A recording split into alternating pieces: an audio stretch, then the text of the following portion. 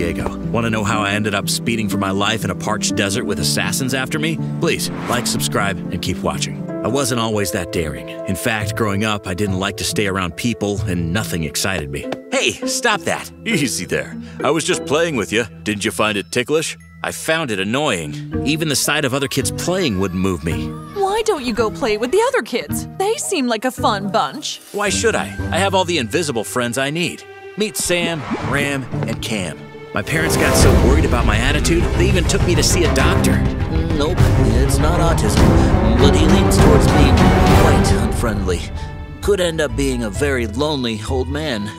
Maybe a little exercise would do him some good, or a dance class, something to make him more sociable. My parents became obsessed about trying to engage me and trigger some kind of excitement. They would take me with them wherever they were going, but all their efforts were like water on stone. Until one day, when I was 6, they were invited to service some go-karts in a karting arena. The moment the race started, I felt so jittery I could faint. Dad, Mom, I want to ride in one too. You want to join the race? Be with the other kids? Paula, he's never been this excited. This is huge. Mom and Dad were astonished, and of course, just to keep me talking, they rushed me to the sports manager and begged him to make me part of the race somehow. This little girl, it takes months to learn how to drive a kart, years before she can get to race in a competition like this. First off, he's a boy. Please, you don't understand. Our son has never shown interest. Let me handle this. Mr. Man, get my son in there, or I promise you this arena of yours will mysteriously turn into a place of rebels tomorrow. Mysteriously. Paula Rodriguez, I can arrange something. Note about my mom. She was a wrestler before she met my dad. Note end. Thanks to my mom's former reputation as a female wrestler, I was put in a cart for the first time, and everything was like magic. I had never felt the burst of energy racing gave me that day, and the experience was enough for me to find my passion. 10 years later, I was ready to be a full-time car racer, but Dad took a stab at my heart with what he presented as his support. Ta-da! Look at this sweet baby. That is a sweet baby? I spent months secretly working on this car, Diego. It may look rough, but it will do the job. This car wasn't just rough. It was straight up ugly. I could imagine how much I would be laughed at if I was caught in it. I can't use that to race. Well, it's what we can afford. Take it or leave it. Besides, this car might look throwaway worthy, but you will have a blast on the road with it. Diego, trust me. This car will serve. No, don't worry. It's cool. I will just have to wait until I start earning my own cash, I guess. Save up enough to buy a good car, whenever that'll be. That night, I laid awake thinking of something that could fetch me money in addition to the little I earned helping my parents out. I decided to start washing cars for my parents' clients, but Dad couldn't take seeing me exert myself so much. Diego, so you would pause your dreams to be a racer because you don't have a sleek ride? That thing in there, Dad, is hideous. No offense. I guess this is my last resort. Our family heirloom. Yeah. There is this man in Mexico that is popular for collecting precious antiques such as this. Perhaps if I sell this to him, he can help us afford a car that is to your taste. It is worth a good number of bucks, you know. My heart practically melted at Dad's gesture. Thanks, Dad. I know how special this heirloom is to you. I will make selling it worth it. I promise. I am trusting you, son. I'll be back in a couple of days.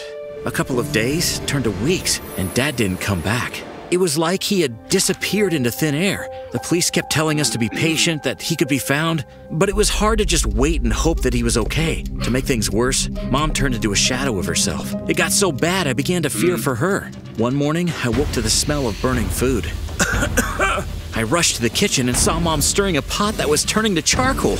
Mom, what are you doing? What a silly question. Cooking, of course. Cooking? Or trying to turn the kitchen into an incinerator? Oh, so sorry. Now don't you go worrying about me, boy. Of course, I did worry. Seeing Mom so out of it scared me. I couldn't sit and wait for Dad to come home anymore. So after Mom slept, I got ready to go to Mexico and find Dad, or at least know what happened to him. We needed some closure somehow. And for that, I had no choice but to use our only means of mobility, the battered buggy I had rejected. Hey, I know you may hold a grudge against me from last time. Today, I ask for your forgiveness and pray that you please cooperate and not break down on the road. A few hours after I left the U.S. border for Mexico. Stop! Are you crazy? I nearly hit you. You're on your way to Mexico, right? Hurry up and drive. Make hay while the sun shines, yo. She really was crazy. I'm sorry. What? Please, just drive. Help a fellow woman out here. Fellow woman? That's it. Please, get out of my car. I didn't know what her hurry was, but there was no way I was traveling with a crazy woman to Mexico. Oh, sorry. That was an easy mistake, yo. But believe me, if you don't step on that pedal, you and I are gonna… My heart stopped at the sight of a very unfriendly-looking guy speeding towards us. Please drive. They're after me. No way. Their business is with you, not me. Did you rob them or something? Tell me what you did. I am not a thief. They are the ones that want to rob a helpless Mr. Worryberry, yo. Did you say Mr. Worryberry? That's my dad. How do you know him? Where did you see him? No way. Are you Diego? Of all the things your family could have as a special family item, a golden toothpick? Really? You know about our toothpick? That sounded wrong. Who are you? Who are those men? What do they have to do with my father? I'm Adaku. They're gaining on us. We need to throw them off somehow. I'll explain later, yo. As much as I wanted to stop the car and get my answers, I knew I had to survive first. Find something to throw at them. Not my drink. Yay! He's down. You can slow down now. Oh no. What now? His colleagues are behind us now. With a car. I nearly gave up when I saw that they were pursuing us with a Saleen S7, one of the fastest cars I dreamed of driving. This clunky box has no chance, but I have no choice. It's this or nothing. We're not gonna make it. Quit screaming and start praying. Lord of the skies, please tell me there's enough space for me in heaven, yo. Not that kind of prayer, you blockhead. We're still gonna get you. It's a promise. When we had driven for some hours without any sight of our pursuers, I deemed it safe to rest from all the driving and finally talk to the stranger in my car. But that idea flew out the window the moment Adaku spoke first. Man, that was some awesome driving you did back there. It was like a Fast and Furious scene. Are you a racer or something? I used to be a kart racer. Haven't really raced with a car before. Well, that's a shame. What's stopping you? Look at what you did with this old car, yo. What was stopping me indeed? I realized then that I had put my career on hold for a stupid reason. I haven't even given this car a chance to prove its worth. And now my dad was missing because I couldn't be content with what we had. Let's focus at the matter at hand. You said you know my father? I ain't so sure he's your father yet, yo. What if you're another of Boss's boys? Is this the Worryberry you know? Yes, I was actually on my way to see you and your mom. On your way? From the US? To see me in Mexico? When he told me your name was Diego and your mom Paula, I just assumed you lived in Mexico, yo. Wait, my dad is not in Mexico? Nope, he's in California. My head swam with her words, and I rushed out to get some air. Hey, what's wrong?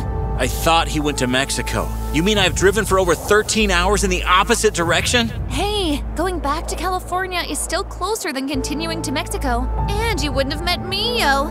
Your dad came to sell this to my boss, Mr. Beeporn. What happened to him? Your dad came down with the flu the same day he arrived at Beeporn's place. Beeporn took the golden toothpick, wouldn't pay. Your dad was too weak to get it back, and Beeporn wouldn't let him go. I was assigned to monitor him, yo, but we became friends, and he begged me to retrieve the toothpick. Correction. Family heirloom? Yeah, family heirloom in the form of a toothpick. My ears seemed to ache from hearing my father's ordeal, but at least there was hope. This Beeporn? You will have to take me to him. It's hard to get the police on him. He's slippery like a fish, deep in the mafia. And if he sees me again, he will… Even if he's the devil, no one is going to keep me from my dad now I know he's alive. You took a big risk to help my dad, and I can't be grateful enough, and I won't let anything happen to you. Promise. Okay, that was way too corny, not my style. Well, don't blame me. It's not like I ever had interest in a girl before, or anybody other than my parents for that matter. Between me and you, I was just winging it. But the heavens were on my side because we found our pursuers in a predicament that proved very advantageous for us. Look what we have here, stuck in the quicksand. I think this is the situation where we say the predator has become the prey. Please help us, please! Oh, I'm willing to help all right, but it's gonna come with a prize. You're going to tell us where to find your boss, give us your phones, and we're gonna need your suits. No way in hell. I heard that there's a music that makes quicksand swallow people faster. Oh, wanna try it out? Sure. Yale, yale, yale, hee-hoo. Told ya. Beautiful medley. I think I wanna hear it again. No, no, please! You fools! How did you let Adaku escape? Who knows where she will go screaming to?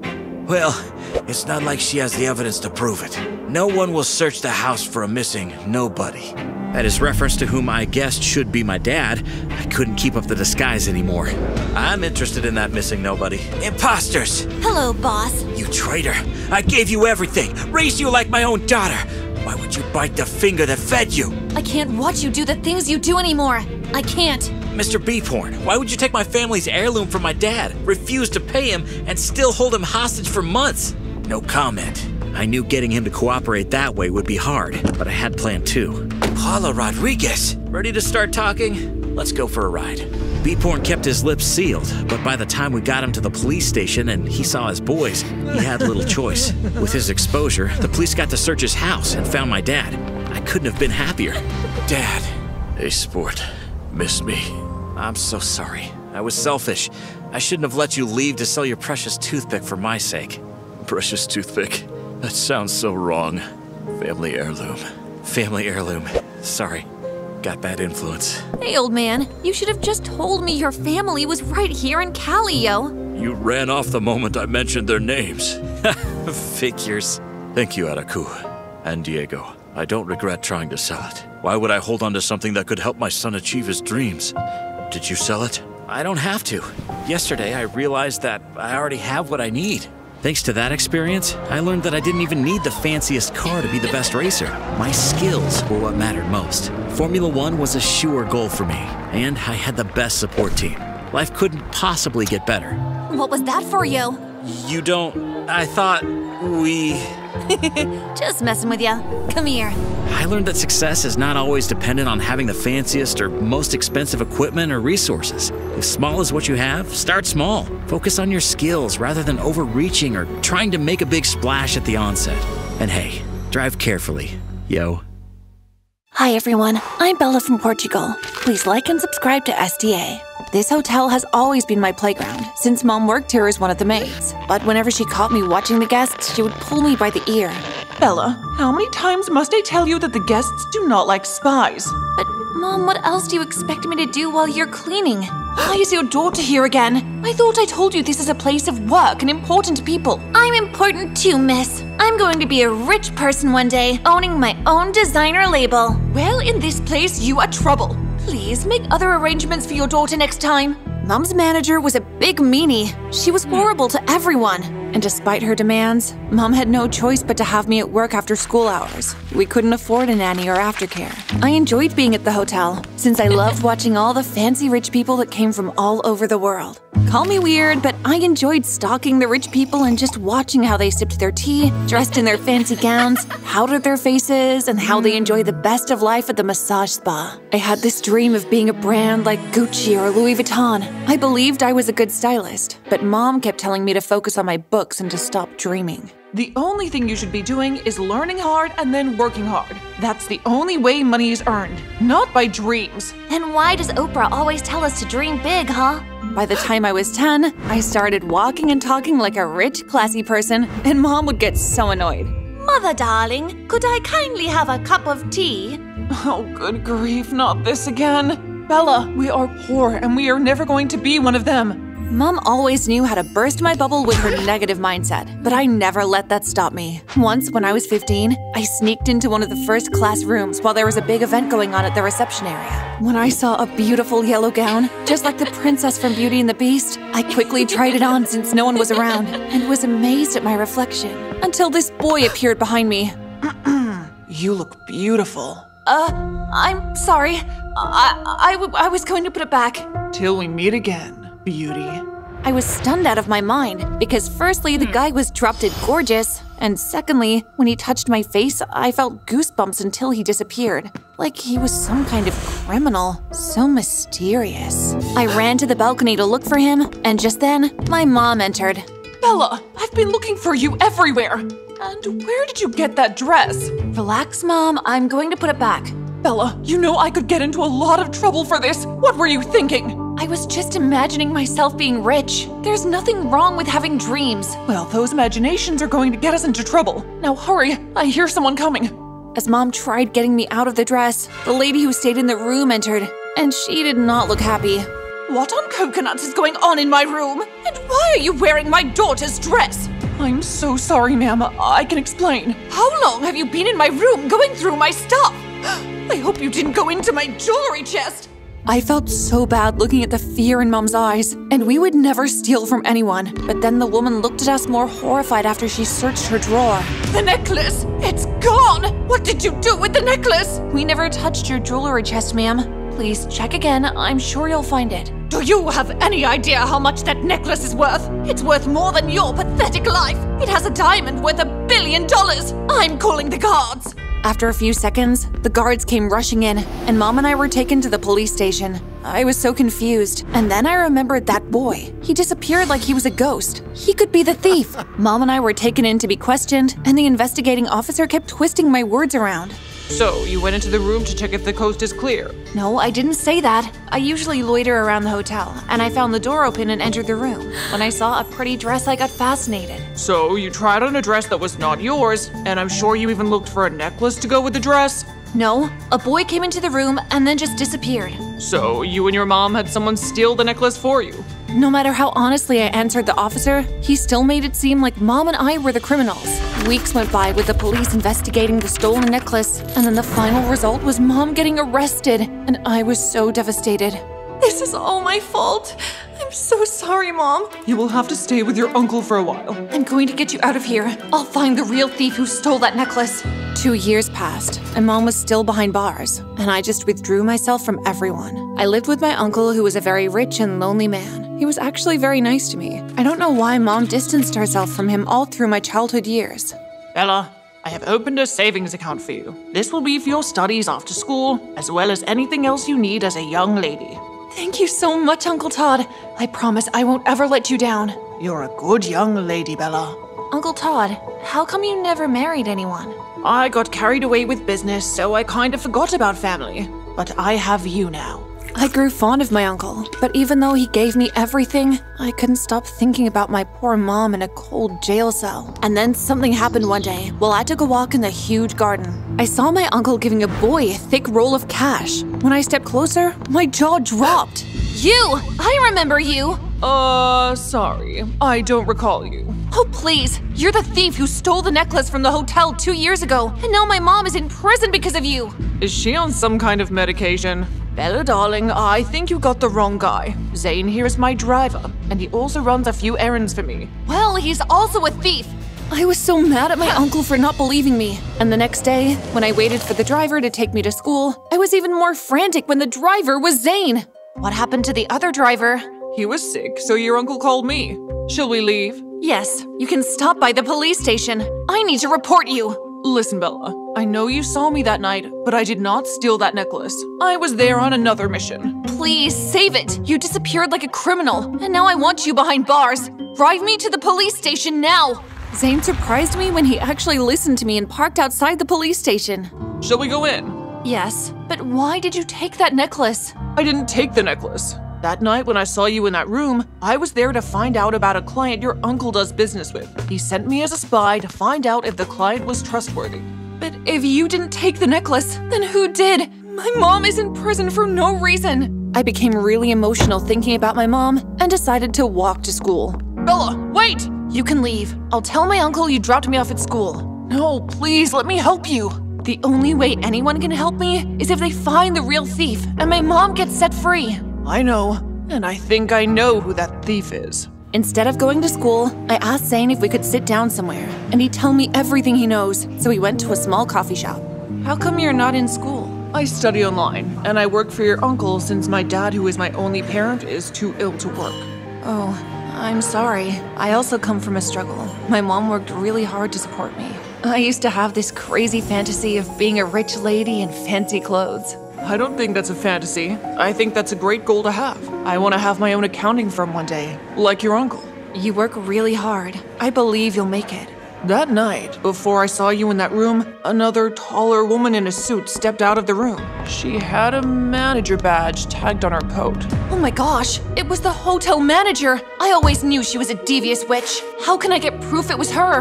The corridor's cameras should have picked up something. Unless she tampered with it. There's a gala happening there tonight. We could go and pretend like we are one of the guests. Are you up for that? I've been waiting my whole life to be one of those rich guests. I used the card my uncle gave me for the first time and bought a glamorous dress for the event, and it was the perfect fit. When Zane picked me up, he was speechless. And so was I, because he looked absolutely dripping hot in his suit.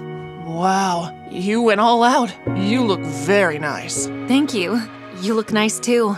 Once Zane and I arrived at the hotel, I felt like I was actually living my childhood dream, walking in like an elegant lady with my head held high.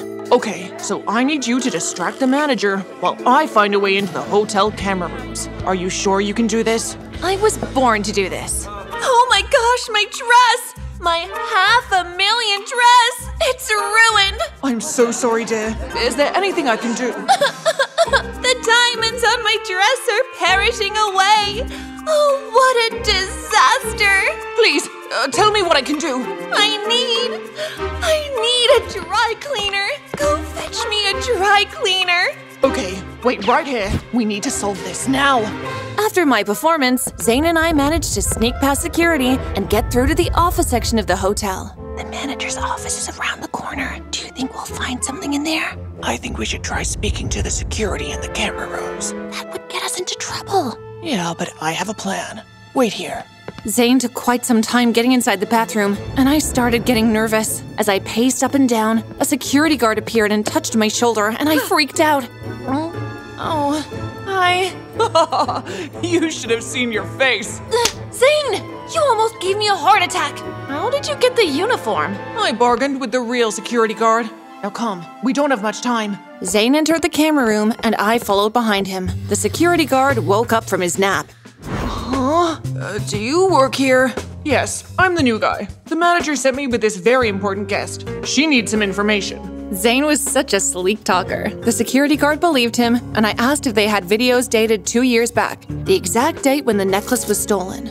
Follow me. I'll take you to the file room, where all the old videos are kept. I couldn't believe that we actually convinced this security guard. After he left us in the room, Zane and I wasted no time. Okay, you look at that shelf and I'll look here. Time was going by so fast as we searched and searched for a tape of that night. I almost gave up, until Zane said, Bingo! I think I got it. Oh, I hope it's the one.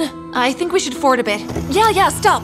I couldn't believe what I saw. The ex-wicked hotel manager was so brave that she didn't even care about the cameras. How did she get away with this? I hear voices outside the door. Zane, how exactly did you bargain with that security guard in the bathroom? I kinda knocked him out. I'm sure he's up now. That means we need to run. Like, now. Zane and I ran like two leopards on fire. There was no way anyone could catch us. I asked Zane to drive me to the police station, found the detective who was in charge of the case, and showed him the video. Mom was finally set free. Thank you so much, Bella, for not giving up on me. Ever since you were locked away, I blamed myself. If only I didn't go into that room. It's all over now. I hope they find that wicked hotel manager. Me too. This calls for a celebration. We should throw a party. No, we don't need all that. Bella and I will be leaving soon. We are? Yes. I'm back now and I can take care of you. Mom made no sense at all. My uncle, who was her brother, was stinking rich, and she always pushed him away or never spoke about him until she went to prison. Mom, I really like it here. Uncle Todd has been really kind to me. I know, just wait until you make a mistake. He won't be so kind after that. That's all in the past. I'm sorry for not helping you when you needed me. Mom ignored Uncle Todd and walked away. I had to speak some sense into her. Mom, we are not going anywhere. I have a better future here with Uncle Todd. Please don't take that away. I was pregnant with you, and your father just ran away. When I came to my brother, he judged me and told me I was a disgrace. But he regrets it now. Please forgive him. Mom eventually got over her pride and gave Uncle Todd a second chance. And he threw us the biggest party. Hey, why aren't you out there dancing? I've always liked watching people. Strange. Could I dance with you? Maybe we should take a walk. It was a beautiful night, and walking next to Zane made me feel so many things. He was so handsome, but I wasn't sure if he felt the same way. So, do you have a girlfriend? No, I've always focused on working hard, so never really had the time. And do you have a boyfriend? No, I was so focused on getting my mom out of jail that I almost forgot about myself. Then Zane stopped and turned to look at me, and his eyes just made me want to melt in his arms. Then I think it's time you start focusing on you. I'm speechless right now, but yes, I think it's time to work on our futures. Zane and I started dating, and when I completed high school, I had the best family support and boyfriend support to finally be a name brand. I became a successful fashionista, but despite all the money I made, there was only one thing that made me truly happy: love. Hi, Mom! As I leaned over to kiss Mom, you wouldn't believe what happened. The cover of my milkshake fell off, and the milkshake splattered on the white dress. Suddenly, a blood-curdling screech filled the room. What did you do to my dress? I paid $5,000 for this dress. You better hope this stain comes out, doofus. Don't you dare talk to my mother that way, you spoiled brat! I'll talk to your mother however I choose. With my fists clenched, I stepped towards Debbie. What is going on here? They ruined my dress for tonight. Daddy, fire her. Mr. Langston looked at the dress that Mom held in her hand, then at the milkshake in mine. Mr. Langston, I can Mrs. Pierce, I think it's time you left. Mom nodded, and without another word, she exited the room, and I followed closely on her heels. Hi, my name is Kylie, and I'm from Costa Rica. Please like and subscribe to our amazing channel. I grew up with a single mom who worked as a maid at the Langston Mansion for over 10 years. Now, thanks to me, Mom was fired. I apologized to Mom a million times, and each time she said it wasn't my fault, but I knew she was just saying that so I wouldn't feel bad. Mom now worked multiple jobs, which meant she was hardly ever home. I insisted that I'd get a job to help her pay the bills, but Mom wasn't having it. Kylie, we spoke about this already. I want you to focus on school. Let me worry about the bills. I decided I would study my butt off to make my mom proud. A few months later, I was super excited when I got a scholarship to college. I can't believe we got into the same college. My best friend Heidi squealed into the phone. Heidi and I met on the playground in kindergarten, and we've been friends ever since. College will be amazing. We can change our boring high school personalities and spice things up a bit. Now is the time for a change. New school, new me. The night before college, I was so excited that I barely slept. On the first day, as soon as Heidi and I stepped onto the campus, I got a shocker. Surrounded by a group of girls stood Debbie, soaking up the attention. I groaned.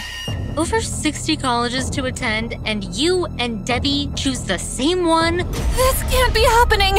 As Heidi and I walked past, Debbie shouted, Hey, maid's daughter. I didn't expect to see you at college. I thought you'd be with your mom, carrying on the family business, being a peasant. I'm surprised to see you here too, Debbie. We all know you didn't get the grade to attend this college, and Daddy paid extra for you to get in. I smirked as I walked past, and Heidi couldn't control her laughter, which got her a cold stare from Debbie.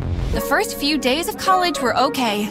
Every time Debbie saw me, she made a snide remark, but I retorted to keep things even between us.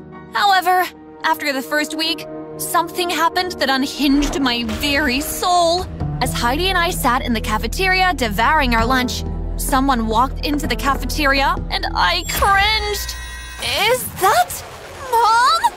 She wore a janitor's uniform and pushed a bucket and mop in front of her. This couldn't be happening. How was I going to be a new person with Mom hanging around the school in a janitor's uniform? College was supposed to be a fresh start for me. Maid's daughter, is it bring your mother to work day? Debbie pushed her lunch tray off the table, then placed her hand over her mouth. Oopsies. Anger boiled in me as I watched Mom clean up Debbie's mess while her friends laughed. I walked over to Debbie and grabbed a fistful of her clothing in my hand. Kylie, let her go now. But, Mom, she… Kylie. I let go of Debbie's clothing and I walked away and didn't look back. I vowed that one day I'd make Debbie pay. Who did she think she was? I decided to go to the campus library to get some studying done. At least that was one place I knew Debbie didn't plan on visiting. Hi. I looked up, and my eyes fell on the cutest guy I'd ever seen. I saw what happened back there. Debbie sucks. Thanks. Debbie can be so cruel sometimes. It's infuriating. Are you a freshman?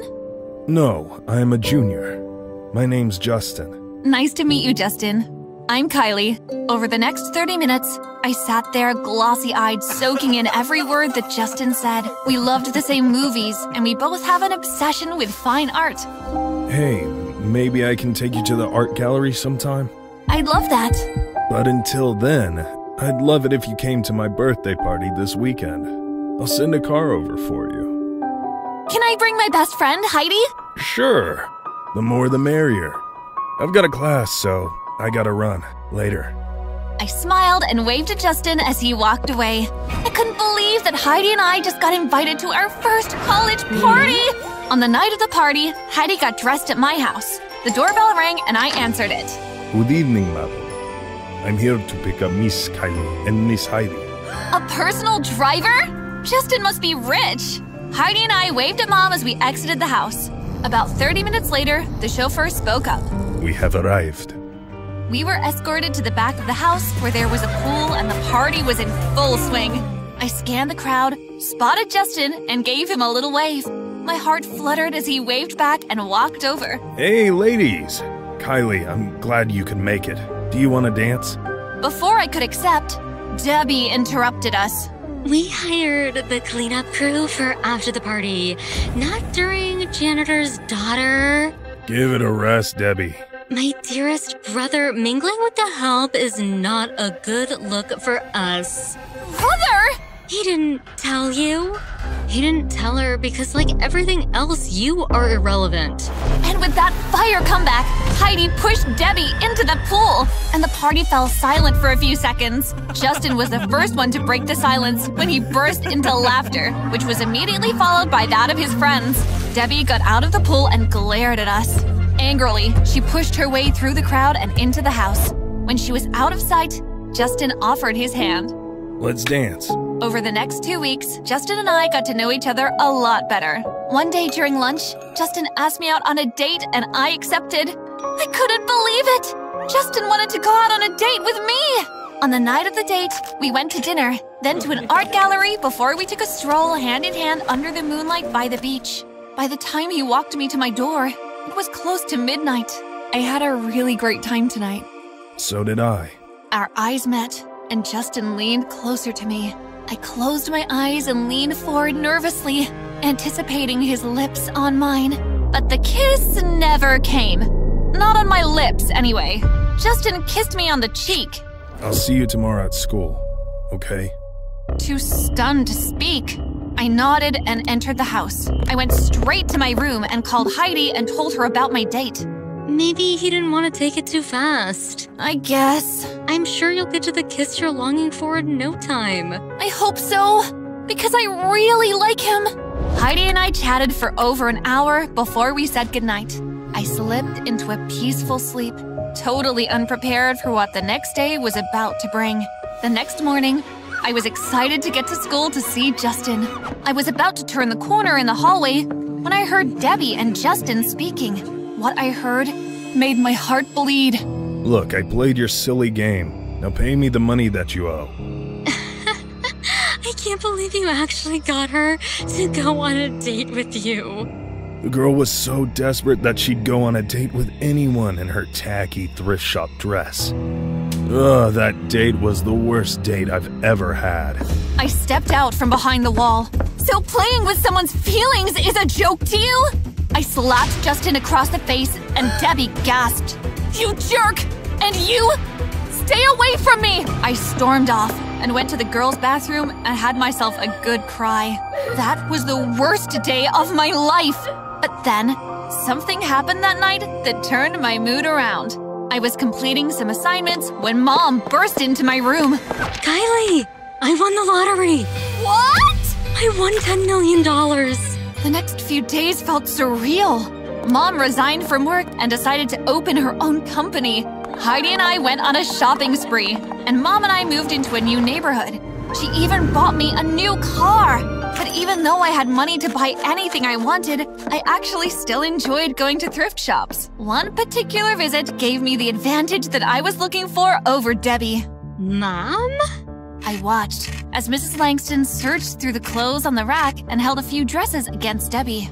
My friends are getting suspicious. I can't keep getting these cheap clothes and trying to pass them off as designer wear. Well, honey, your dad filed for bankruptcy, and until we get back on our feet, these stores will be your new best friend. Mrs. Langston walked away, and Debbie stomped her feet frustratedly.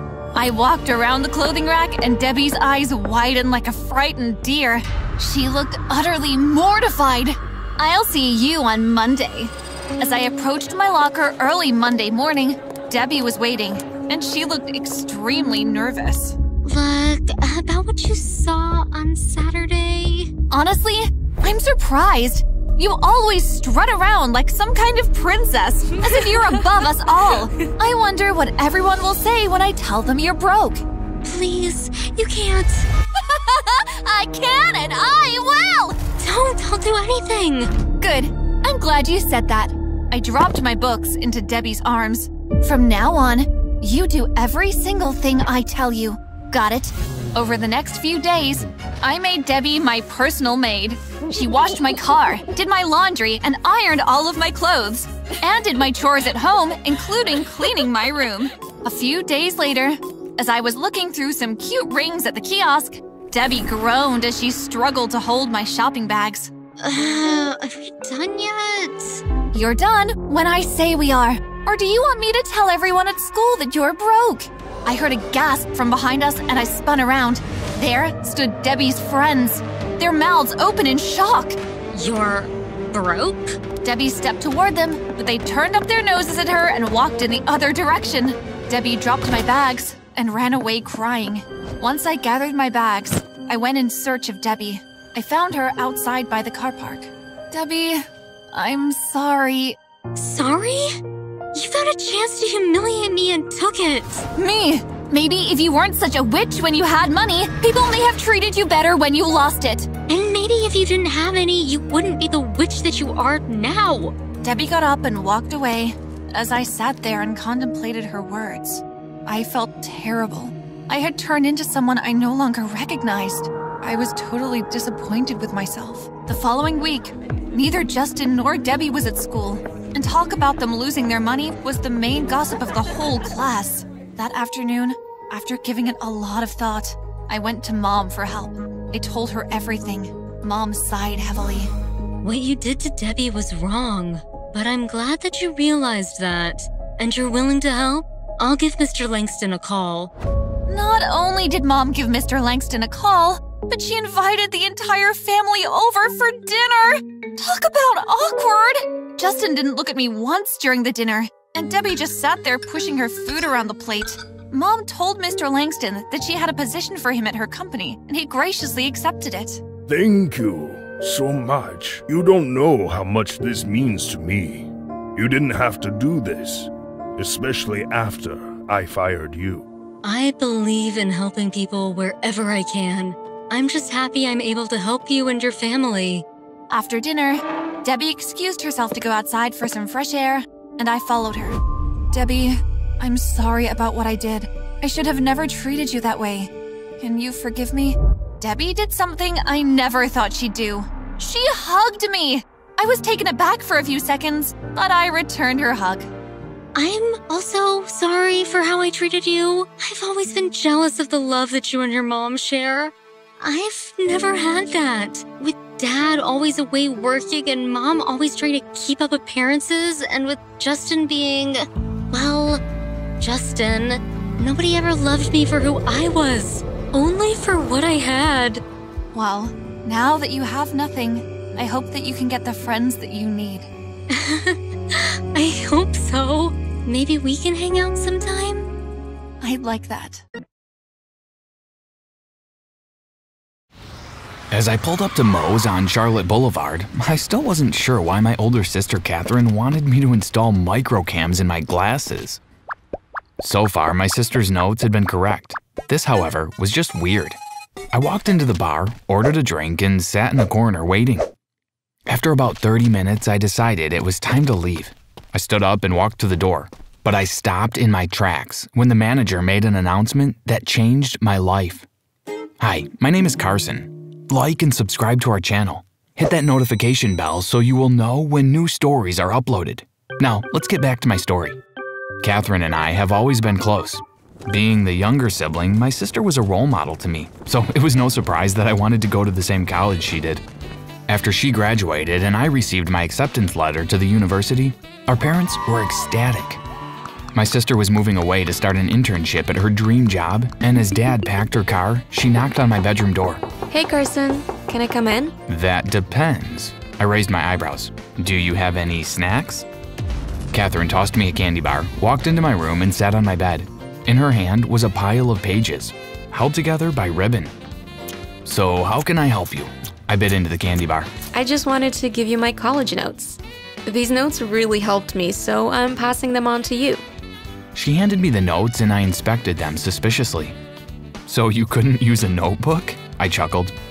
Catherine laughed. You know I'm not a neat freak like you are. Just trust me on this. These notes will help you.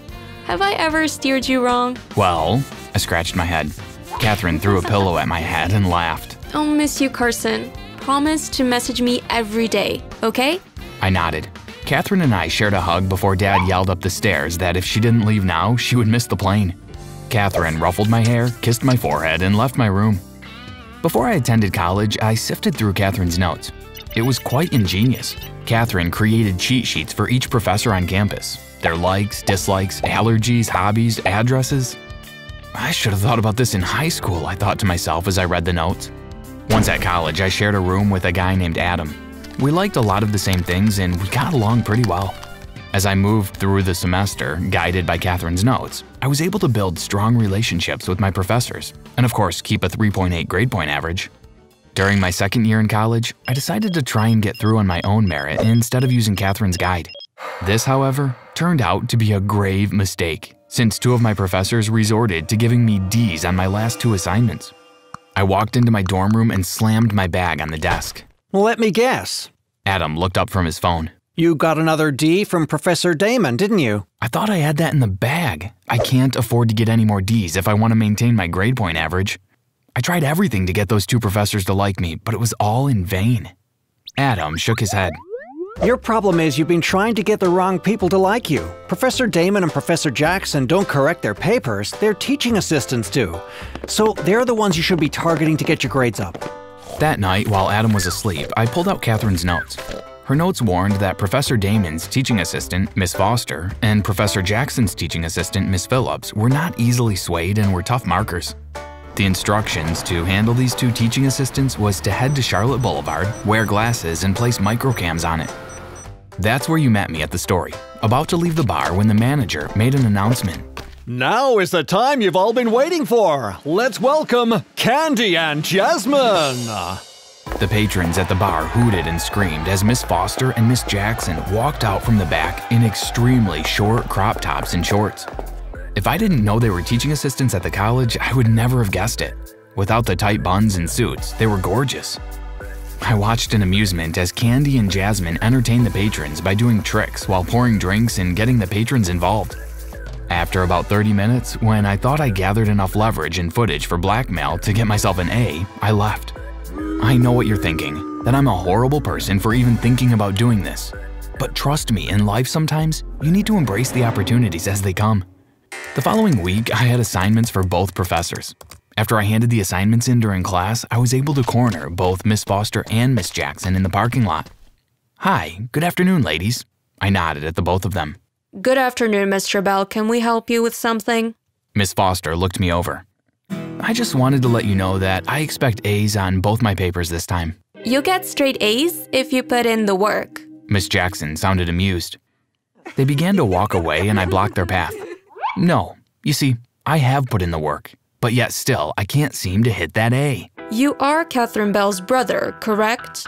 Miss Foster asked. That I am. Well, you deserve your D's. Miss Jackson responded. She turned to Miss Foster. Let's go. As they walked away, I called after them. Last Saturday, I went to Moe's on Charlotte Boulevard. Do you know the place? They stopped and I smiled. They slowly turned around. I knew you would see it my way. I pulled my phone out of my pocket and approached them. I played a part of the video before looking at them. You both know what will happen if I don't see grades B+ and above on my remaining assignments. They both nodded. Now that we have an understanding, have a beautiful afternoon, ladies. My life was perfect. My parents were proud that I was doing so well at college. I told them that Catherine helped me every step of the way. That Christmas, my parents bought me a new car. They reminded me to keep pushing forward and that hard work will always pay off. In the new year, in an attempt to preserve the tattered pages of Catherine's notes, I decided to get them bound into a book. There was a bookstore about 2 blocks from campus, so I decided to head there. Hello, I called as I entered the empty store. An elderly man came from the back room. Hi, what can I do for you? Hi, I have these notes from school that I'd like to bind. I handed him the notes. Okay, sure. Which school do you attend? After answering his question, I asked how long it would take to get it done. The young man who helps me in the store stepped away for a few minutes. He'll be back shortly. The gentleman looked through the notes. I actually have a few errands. Can I come back in a few hours? Sure, no problem. It'll be ready by then. I thanked the man and left the store. After completing my errands, I returned to the store. This time, the elderly man was behind the counter. Hi, were you able to bind my notes? Sorry, kid. The young man had a family emergency and needed to leave. That's okay. I'll just take my notes back and I'll come back another day. Sure, let me get them for you. The man disappeared to the back. He returned a few minutes later with a solemn face. I can't seem to find them. My face turned pale. What do you mean you can't find them? You lost my notes? There must be a logical reason. Well, obviously notes don't just grow legs and walk away. I rubbed my temples in frustration. I should have never brought the notes in. Now I lost them. Catherine would be furious. Let me call him and see if he placed it somewhere else. I nodded in agreement. I watched as the man called, but he didn't say anything. Sorry, he's not answering. It's going straight to voicemail. I'm so sorry. This never happened before. The man thought for a bit. I think you both go to the same college. He rubbed his chin. Something clicked in my mind. If he went to the same college as I did, then he probably stole my notes when he realized what they were. Can I have the person's name? Maybe I'll see him on campus. His name is Mateo Robinson. I groaned inwardly. Mateo and I crossed a few paths in our first year. I didn't like the guy. He was rude and obnoxious to everyone he met. How was I supposed to get my notes back from him? I thanked the man and exited the store. As soon as I entered the dorm room, I fell onto my bed face first. What's your problem? Adam asked. I rolled over and proceeded to tell Adam everything. He sat and listened silently until I was finished. So, you mean to say you've had cheat sheets this entire time? Adam raised a brow. Bro, you're the smartest guy I know. You have a 4.0 average. You didn't need any cheat sheets. Adam stroked his chin. While that may be true, you could have still told me. Am I not your friend? Adam asked dramatically. I laughed. I need to come up with a plan to get back my notes from Mateo. Adam and I decided that Mateo probably had the notes at home since he didn't live on campus. We recruited Zoe, Adam's twin sister, into the plan. She said she would do it for a fee, but she didn't want to know anything else, just in case we were planning something illegal. An agreement was made and everything was set. Zoe's part of the plan was to get Mateo to ask her on a date. Once the date was confirmed, she had to let Adam and I know so we could search his apartment. After about 3 days, Adam got the confirmation call. Adam and I drove to Mateo's house, and as soon as Zoe told us they were together, Adam picked the lock and we began our search. This is useless, I whispered fiercely as I searched through the contents of Mateo's wardrobe. 15 minutes had already gone, and I didn't want to stay there much longer. I found something. Adam handed me a piece of paper from Mateo's desk. This is a resignation letter, I read, confused. Check the date. Adam pointed to the paper. This doesn't make any sense. If he resigned, then… Then it means the old man lied to you, and he had the notes all along. Early next morning, I confronted the elderly man. You lied to me. The man laughed. I want my notes back now. I took a look at your notes. It appeared you had a nice thing going there, yet still, you kept it to yourself. Just give me my notes. I'm not giving you anything. The man glared. And if you have a problem, you can call the police. I'm sure you've blackmailed at least one teacher from these notes already. My face turned red. Now, if you'll excuse me, I have a store to run. I walked out of the store feeling defeated. Monday morning, I saw a couple of students reading something, but I didn't pay much attention to it till Adam handed me a copy. "What's this?" I looked at Adam confused. Read it, he said impatiently. As I read through the document, I felt my chest tighten and my head become light. It was my sister's notes. The old man took my notes, copied it, and sold it to the students at the college. Catherine is going to kill me. With great power comes great responsibility, bro. I called Catherine and told her what happened. She explained that now that everyone has the cheat sheet, if overused, it could lead to investigations and her name being called. I promised her that I would keep things under control, and she had nothing to worry about. Over the next few weeks, in my free time, I took notes of the elderly man's movements. His name was Fred Miller. He had a wife, May, and he had been married to her for over 30 years. However, Mr. Miller enjoyed certain extracurricular activities that I was positive his wife wouldn't have approved of. "Good afternoon, Mr. Miller." I walked into the store and greeted him. He looked across at me a bit shocked as he continued to deal with his customer. "Will May be going to her book club tonight? I think she needs to stay off her foot for a bit longer, don't you?" I watched as Mr. Miller excused himself from the customer and came over to me. How do you know about my wife and her foot? "I have my ways." I smiled as I continued. "Do you want me to drop you off at the Triple Palm Motel tonight to meet Linda, since your car is by the mechanic?" Mr. Miller was about to respond but decided against it. "Now you will go to the back and get every single copy that you made, as well as the original copy."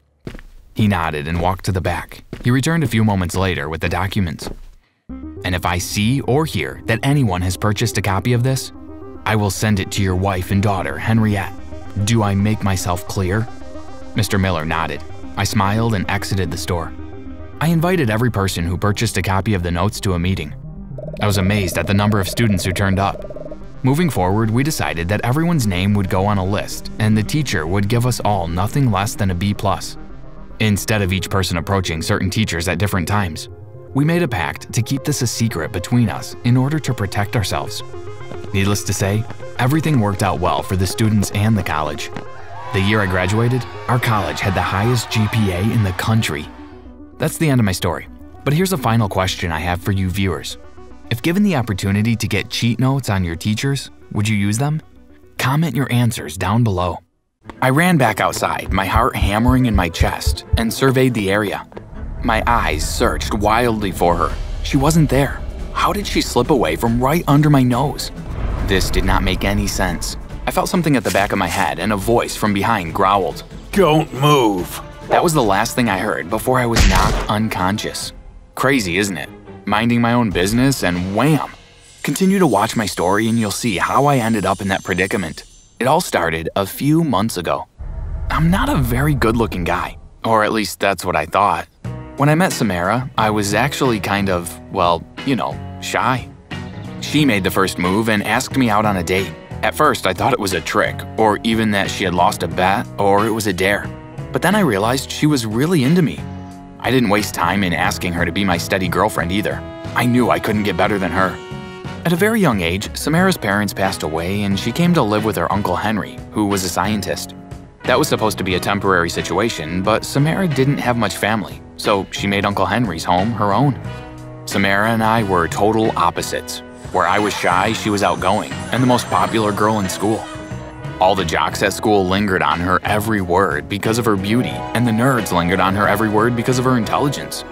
Even though I knew I was dating out of my league, Samara only had eyes for me, which made me feel special. On the eve of my 16th birthday, Samara called me. Hey Anton, sorry for calling so late, but what are your plans for your birthday tomorrow? I was thinking maybe we could do something together? It's okay, I was just heading to bed. Well, my parents and I usually have dinner as a family, but I guess we can do something tomorrow night and I can get together on Saturday evening. Okay, great. You can pick me up at 6:30 and I'll treat you to dinner.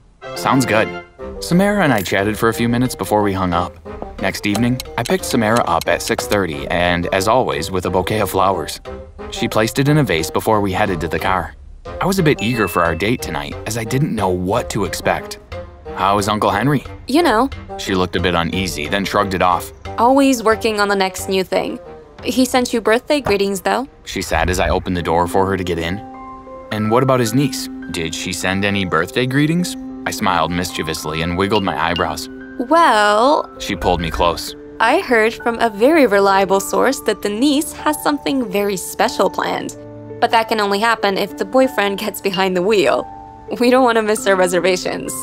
She giggled before she pushed me away playfully. I laughed and jogged around the car. I opened the car door and jumped in. Samara gave me the name of the restaurant, Jennifer's. When we got to the restaurant, Samara and the staff made a big hullabaloo about my birthday.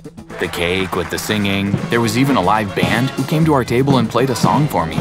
Of course, when the birthday kiss was shared, the entire restaurant cheered. My face was red with all the attention. After dessert, Samara pulled out a box from her purse. And last but not least, this is for you. Her eyes sparkled lovingly. I took the gift-wrapped box from Samara and opened it. Inside was a gold wristband with my name engraved. I can't accept this. This is way too expensive. I pushed the wristband back into her hand. Anton, I want you to have it. You are the best boyfriend I have ever had. You've always been there for me, and I just wanted to show you a little appreciation. She took the wristband from the box and placed it on my wrist. I want you to have it. Please don't tell me that working extra shifts at Lola's with Patrick breathing down my neck was all for nothing. Samara shuddered. Thank you. I was still hesitant, but I didn't want Samara to feel bad. I've just never received anything like this before. After a few minutes, we called for the bill and we left. I dropped Samara home and thanked her for the night. I kissed her goodnight and watched as she walked to the front door. I drove off when she was safe inside. I looked back at the wristband inside. If I knew then what I know now, I would have never accepted the 16th birthday gift. That gift changed my life forever. Over the next 2 weeks, I hid the wristband from my parents because I knew they would tell me to give it back. However, I always wore it when I went out with Samara. Hey, I walked up behind Samara one afternoon outside the library. She spun around, eyes wide. Hey. She forced a smile. I held her hand and looked at her concerned. Are you okay? I'm fine. Are you ready? I nodded and we left for the mall. While walking through the mall, I noticed Samara got startled from sounds and looked over her shoulder numerous times. This behavior went on not just at the mall, but for a few days after, and each time she said she was fine. I wanted her to open up to me, but I also needed to give her time to do it at her own pace. One evening, Samara showed up at my front door. My parents were out at the time. Hey, can you drop me off at Aunt Tia's? Uncle Henry can't take me. I know it's last minute. She wrung her hands as she spoke. Sure, no problem. Let me just grab my keys and my jacket. In the car, Samara gave me directions to Aunt Tia's, who was about 2 hours away. We've been dating for 6 months and Samara never mentioned Aunt Tia to me. She looked out the window while I focused on driving. After about 15 minutes, I broke the silence. Samara, are you okay? I glanced over at her before I refocused on the road. She looked at me, her eyes filled with fear. There's something I need to tell you. She closed her eyes and inhaled deeply. Her voice shook as she spoke. Uncle Henry is after me. I shot her a confused look. After you? Yes, I took something from him, and he wants it back. So why don't you just give it back? It's not that simple. I also don't have an Aunt Tia. What? So where are we going? I tilted my head as I looked across at Samara. I'm not sure. I need to figure out a way out of this. She shot me an apologetic look. Samara, you're not making any sense. At this point, I was a bit annoyed. Why did she lie to me? I hid the chip in your wristband and I think my uncle knows you have it, so he's after both of us. I pulled the car over to the side of the road. I took the wristband off and handed it to Samara. There's a lot at stake if he has what is on that chip. Samara took the wristband and shoved it into her purse. So then why not go to the police? Because I don't want anyone to get hurt. But you hid the chip in the wristband you gave to me, I yelled in disbelief. Look, Anton, I'm sorry. I panicked. If you can get me to Pointe-à-Pierre, I'll be able to take it from there. There was an intense silence in the car. I was about to say something when I decided against it. I started the car and continued to Pointe-à-Pierre. After about 30 minutes, I said dryly, I have to get gas. She nodded as I pulled into the gas station. I'll go in and pay for gas and get a bottle of water. Do you want anything? I shook my head. She hopped out of the car and disappeared into the store. I slammed my hands on the wheel frustratedly. I can't believe she got me wrapped up in all this. 15 minutes went by and Samara did not exit the store. Where is she? She should have been back by now. My eyes caught something in my rearview mirror. Was that a person? Were we followed? I sighed in relief when a cat came into view in my rearview mirror. I needed to get Samara. She was in there too long. I jumped out of the car and ran into the gas station. I looked around and Samara was nowhere to be found. After describing Samara to the cashier, I asked if he saw her. He said no. I ran back outside, my heart hammering in my chest, and surveyed the area. My eyes searched wildly for her. She wasn't here. How did she slip away from right under my nose? This did not make any sense. I felt something at the back of my head, and a voice from behind me growled, "Don't move." That was the last thing I heard before I was knocked unconscious. I woke up feeling as though someone in my head was kicking and screaming to get out. I blinked a few times as I looked around, trying to figure out where I was. "Thank you for joining us, Anton," Uncle Henry drawled. Where am I? Why am I tied up? I struggled violently against my ropes. There were 3 other men in the room. "You are safe, for now. I'll let you go if you tell me the location of my niece and my chip." Your guess is as good as mine. She bailed on me at the gas station, and she also has the chip. I glared at Uncle Henry. Uncle Henry walked up to me briskly, grabbed a handful of my hair, and yanked my head back. "I don't believe you heard me. Where is my niece and my chip?" He snapped. "I don't know where she is." My voice was strained. "Ronnie!" "Yes, sir!" One of the men stepped forward. His eyes grew dark as his lips curled into a lopsided grin. "Help Anton remember where the chip is, and by extension, my niece." With that, Uncle Henry walked out of the room, and the 3 men walked towards me menacingly. Anton! Anton! Someone shook me and whispered in my ear. Come on, Anton, wake up! I opened my eyes as wide as I could. I felt a metallic taste of blood in my mouth. One of my eyes was almost swollen shut. I had cuts and bruises all over my body. "How?" I said weakly as she untied my hands and legs. My uncle used this place a few years back for one of his experiments. It was just a good guess. How did you get here? I saw your car stranded on the gas station and I used it. Now enough questions, let's go. Samara helped me up and tried to support my weight against her body, but I tumbled to the ground in pain. Just as Samara bent down to help me, I grabbed the ropes and pushed her onto the chair. Before she knew what had happened, I had her bound to the chair. She struggled against the ropes and looked at me in horror. What are you doing? What am I doing? I snarled angrily. You decided to plant a stolen chip in my wristband that you gave to me for my birthday. Then, you showed up on my doorstep and asked me to take you to your Aunt Tia's, and like the good boyfriend that I am, I was like, okay, sure. Look at my face, Samara. Look at it. I continued. And you dare to ask me what I'm doing? I never asked for this. I didn't deserve this. You should have told me the truth up front and let me decide if I wanted to get mixed up in this. Now it's too late for that. Tears ran down Samara's face, and I looked at her in disgust. Oh, please, save yourself the pity party. You caused this yourself. I didn't take you to be a coward, Anton. I thought I could trust you, but I was wrong. She spat. Trust? You want to talk about trust after you lured me out of my house under false pretense? I cleared my throat. Now, if you'll excuse me, I have to meet with your uncle. Samara screamed and pulled hard against the ropes. You can't give him the chip. You can't. I opened her purse and got my keys in the wristband. You think I can't hand this over to your uncle? I bet you $100,000 that I can. At least your uncle was honest with me. I can't say that about you, can I? As I turned and walked away, Samara called behind me. If Uncle Henry gets that chip, nobody will be safe. I laughed cynically as I turned and faced her. At this point, whatever your uncle does with the chip is his business. But I'm not going to go through everything that I did tonight and leave empty-handed. Oh, and by the way, your uncle told everyone you went away to visit your Aunt Tia in another country, so no one is coming for you. No! Samara screamed. Before I exited the room, I turned off the light and locked the door behind me. I arrived at Uncle Henry's house about an hour later. As promised, he handed me the cash.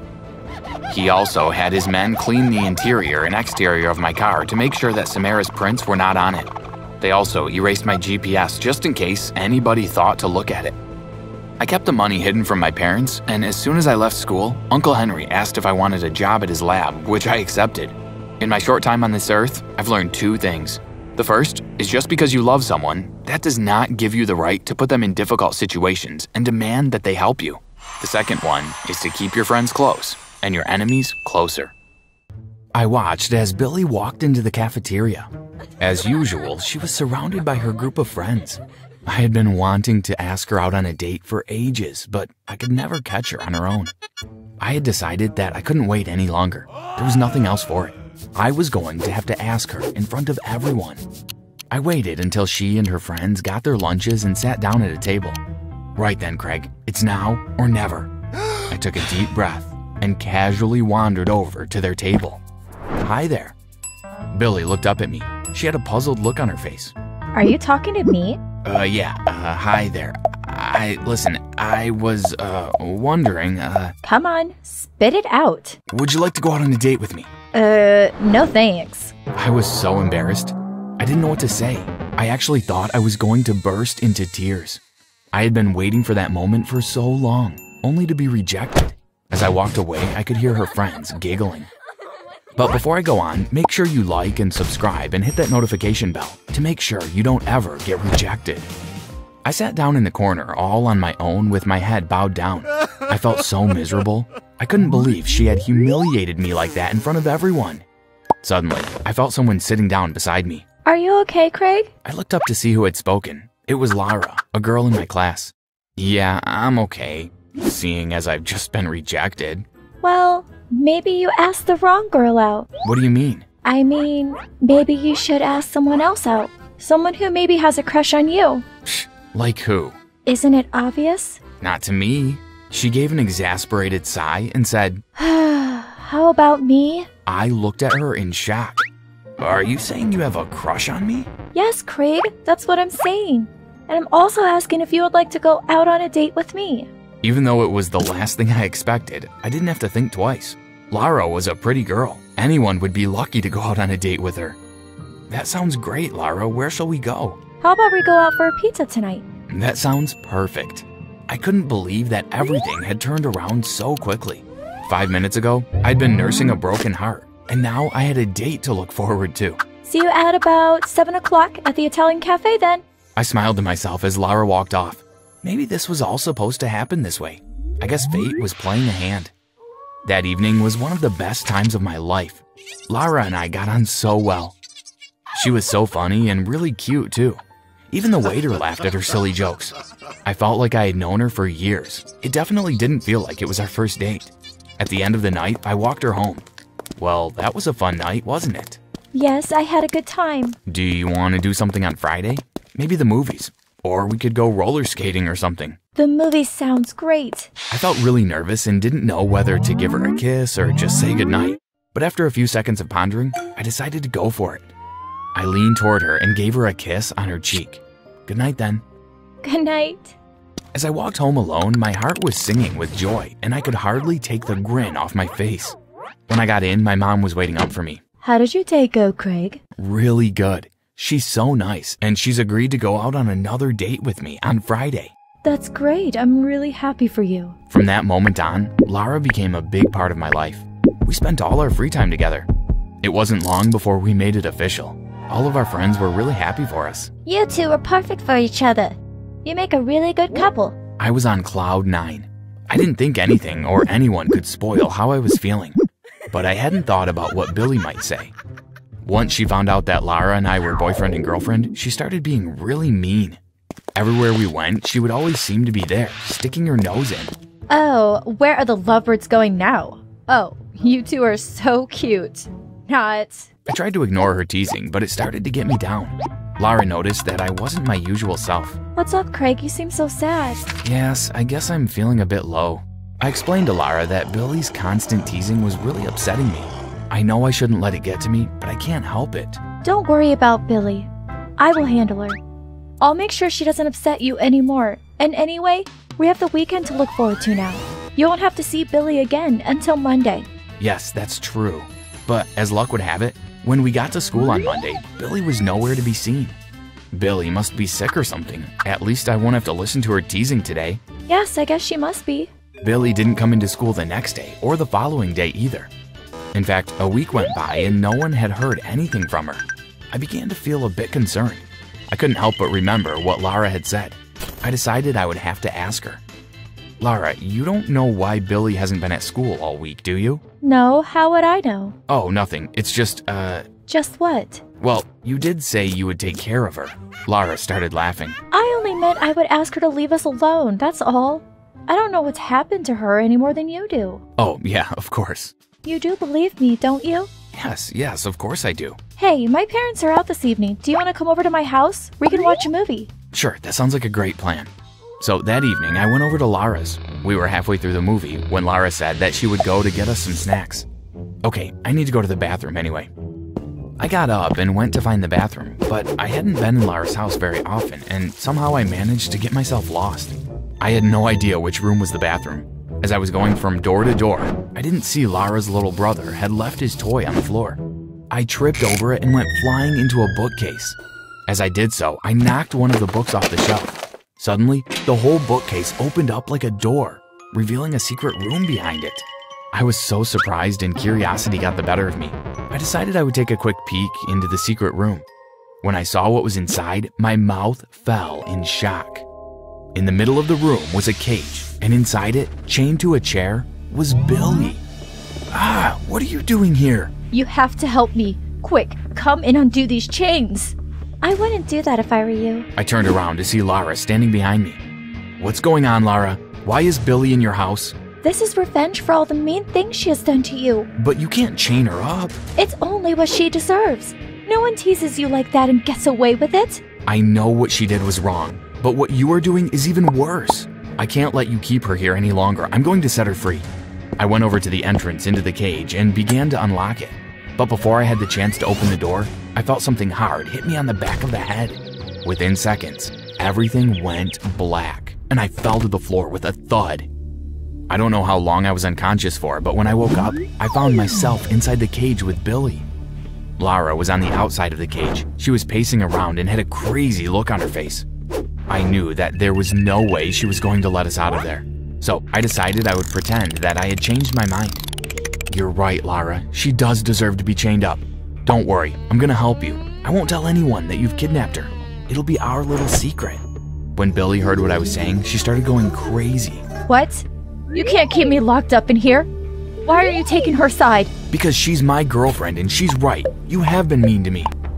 Lara smiled at me when she heard what I was saying. Let me out now, Lara. We can carry on watching the rest of the movie. She seemed to hesitate for a minute, but then she came over and opened the door to the cage. As soon as she did, I jumped out and knocked her to the floor. Before she had time to get up again, I went inside the cage and undid the chains that were tying Billy to the chair.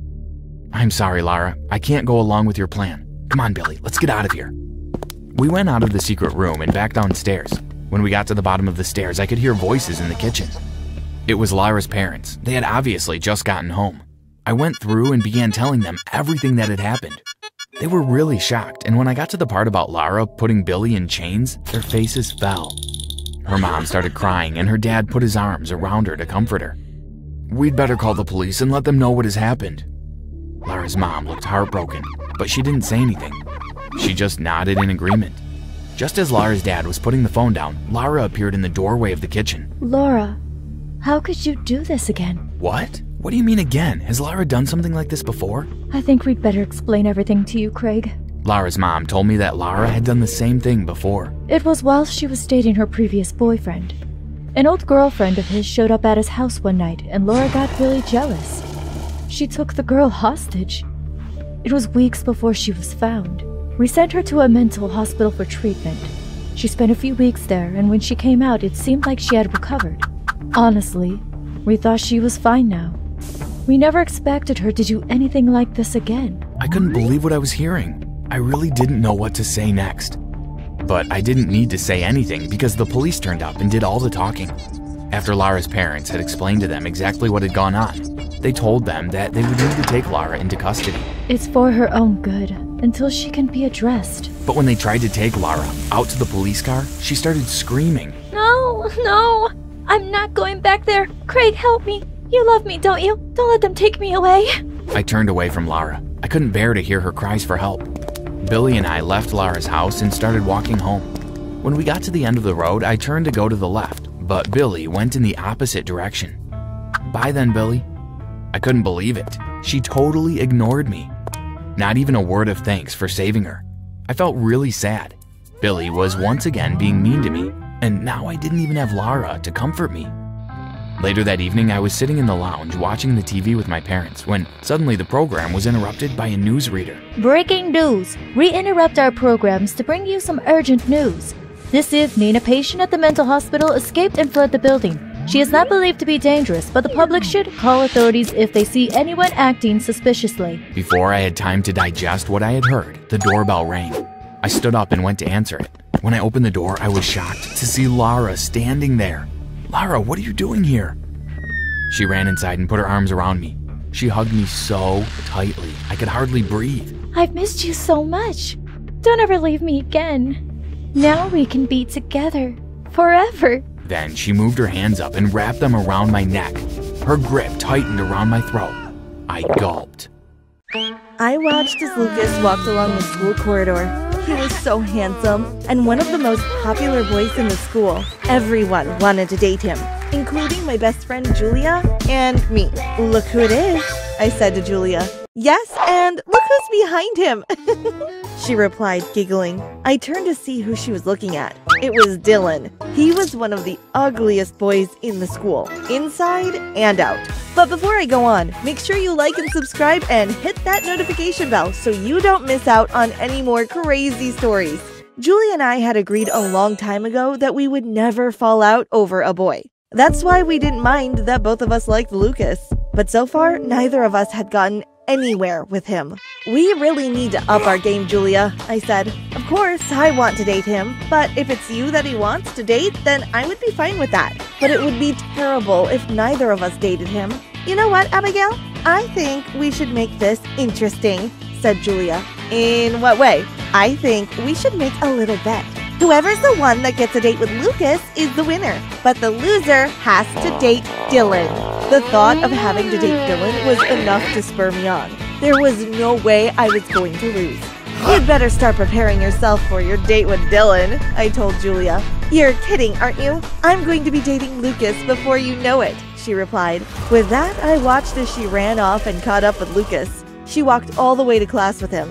I saw that he was laughing at something she had said. I knew that I really needed to come up with a good plan to get him. So, I decided that I would hold a singing competition. Everyone in school had to enter because it was for charity. I organized it with the music teacher and told all the kids that they had to sing a song. Friday afternoon when school finished, instead of heading off straight home, we all piled into the main hall. One by one, all of the kids stood up on the stage and sang the song they had prepared. Some of them weren't too bad, but some were terrible. Next, it was Julia's turn to get up on stage. Go on, Julia. What are you waiting for? I asked. She turned to me and scowled. I can't believe you've done this. You know I can't sing. I just laughed. Don't be silly. It's all a bit of fun. Julia got up on stage and began to sing. I had never heard anything like it. The sound coming out of her mouth was like a cross between owls screeching and babies screaming. Everyone put their hands to their ears.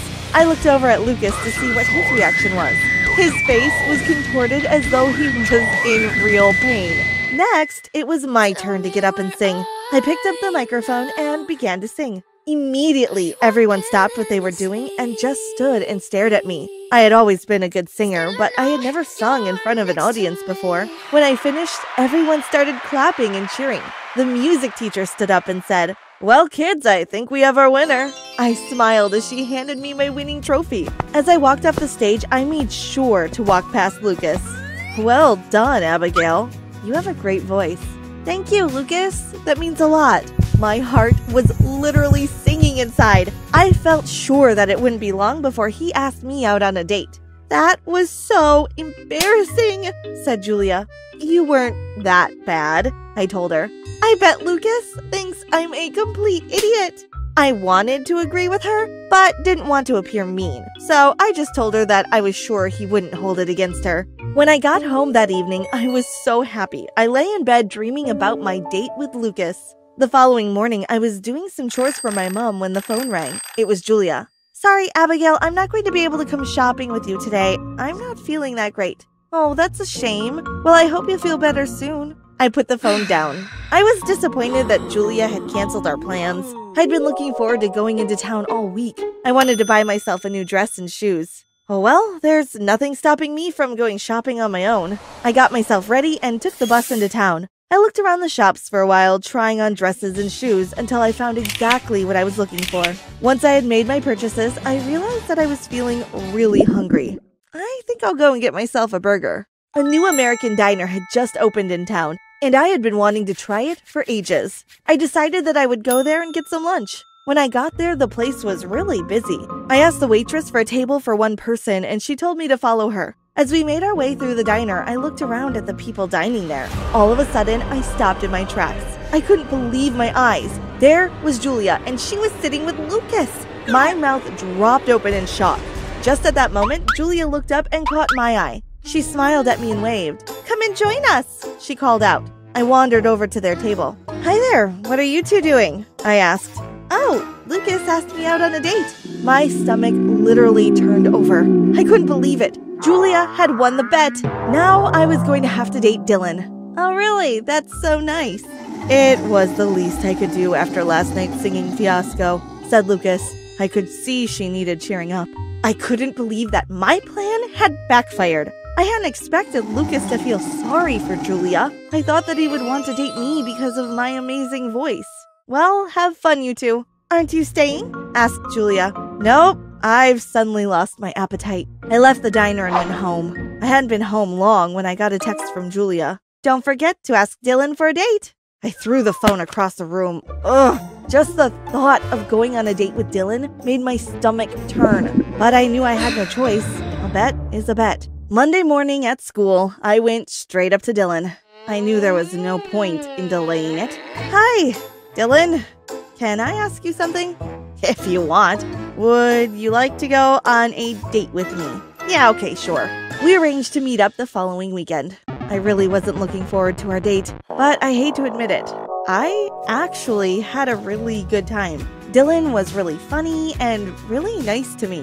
He was a real gentleman, held doors open for me, and just made sure I had a really good time. The day after my date, I met up with Julia. "How did your date with Dylan go?" "It went really well. He's a really nice guy. How about you?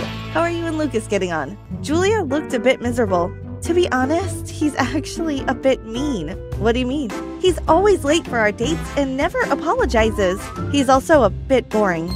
The following week, it was Valentine's Day. I wasn't expecting Dylan to get me anything. After all, we had only been on a couple of dates.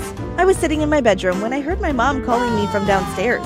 I went down and there was Dylan standing in my hallway with the biggest bunch of flowers I had ever seen. "Happy Valentine's Day, Abigail." I took the flowers from him, blushing. "Thank you, Dylan. They're beautiful." Later that afternoon, I called Julia and told her what Dylan had bought for me. "What about you? What did you get from Lucas?" "Nothing. Not even a card." I was really confused. I had always heard that Lucas was a really nice, generous person. Everyone praised him, and actually thinking about it, people had always said that Dylan was really mean and nasty. It just doesn't make sense. Don't worry too much about it. Anyway, don't forget, we have Isabel's pool party to look forward to, I said. "Yes, I can't wait. It'll be so much fun." Isabel was having a pool party for her 16th birthday. Her parents had a huge house, and everyone in our year was invited. It was going to be the party of the year. I went to the party with Dylan, and as soon as we got there, we went to find Julia and Lucas. They were sitting on sunbeds at the side of the pool. "Come on, what are you waiting for? Let's get in the pool." Julia and I dove straight in. When we came back to the surface, Lucas and Dylan were still sitting on the sunbeds. "Come on, you two, it's gorgeous in here." "Maybe later," said Dylan. Julia and I swam off to join some of our friends. "I don't know what's up with those two," she said. "Never mind, we will have fun even if they don't." We spent the whole afternoon splashing about in the pool. Dylan and Lucas didn't even get their toes wet. We started arranging a lot of double dates for the four of us. But the more time I spent with them, I realized that Julia was right. Lucas wasn't that nice of a person. I was really pleased that I had lost the bet. Dylan was such a nice guy and treated me really well. I was so happy. "Let's go to the beach on Sunday," I said to Dylan. "We'll invite Julia and Lucas too." Dylan wasn't that keen at first, but he eventually agreed. Sunday morning, we set off to the beach. As soon as we got there, Julia and I changed into our swimsuits and headed into the ocean for a swim. The boys sat looking at their phones. "Why don't you come in the water? It's so hot out here. Surely you want to cool off." But neither Lucas or Dylan seemed interested in going for a swim. Julia and I just looked at each other and shrugged our shoulders. "It's a bit weird that neither of them want to get in the water, isn't it?" she said. "Maybe we should organize a picnic in the park next weekend," I said. "They'll probably enjoy that more." The following weekend, we packed up a picnic basket with sandwiches and drinks and set off to the park. Lucas brought a ball along and the boys played football whilst Julia and I prepared our lunch. "This was a good idea," she said. "The boys seem much happier here than at the beach." "Yeah, they look like they're having a good time." We got all the food out and shouted to the boys to come and get something to eat. They came running over and sat down on the picnic rug. We had just started eating when all of a sudden there was a huge clap of thunder, followed by a flash of lightning. "Oh no, looks like there's going to be a storm," I said. We quickly started packing up all the food, but just as we had got it all in the basket, the heavens opened up and the rain came pouring down. There was nowhere for us to shelter. We began to make a run for it, but all of a sudden, Julia let out a scream. "Lucas, what's happening to your face?" she cried. I turned to look at Lucas. I couldn't believe what I saw. His face was literally melting away. "Dylan, it's happening to you too," said Julia. I looked at Dylan and it was true. His face was melting too. At first I was horrified, but slowly as his face melted away, I saw what was hidden underneath. "Wait a minute, you're not Dylan, you're Lucas," I said. Julia looked at me. "You haven't been dating Dylan at all. All along you were dating Lucas." "I think you owe us an explanation, boys," I said. Dylan, or rather, Lucas, looked at me. "I'm sorry we tricked you, but we just wanted to conduct a little experiment of our own." Lucas explained that him and Dylan had come up with a plan to see if girls actually dated someone for their look or for their personality too. They had put on masks of each other's faces to trick us into thinking they were the other person. "It turns out that you didn't care that I wasn't good looking. You still wanted to date me because I treated you nicely," said the real Lucas. After we found out who we really were dating, things changed for Julia. She decided that she wasn't going to put up with Dylan being mean to her any longer. She broke up with him. I hadn't been bothered that my boyfriend wasn't good looking. I was happy at the time because he treated me well. But I have to admit, it's even better now that I'm dating the gorgeous Lucas. As I lay near my parents' bed with my phone in hand ready to record, I could feel my heart pounding against my chest. This was an invasion of privacy, and my hands trembled at the thought of what I might hear that night. But what I heard was even more traumatizing than the sounds I thought I was going to hear. Hi, my name is Grace. Before I unfold my story, please like the video and subscribe to our channel. Hit that notification bell too so you know when new content is available. If you do, you will live a long and prosperous life. Hey, why don't we play a game of truth and dare? Camille asked and she busted open a pack of potato chips.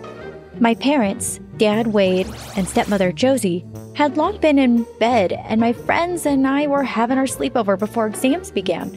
Sheets, blankets, pillows, stuffed animals, and snacks filled the TV room floor that night. Michelle, Alexis, Jody, Katie, and Samantha nodded and agreed that it was a great idea.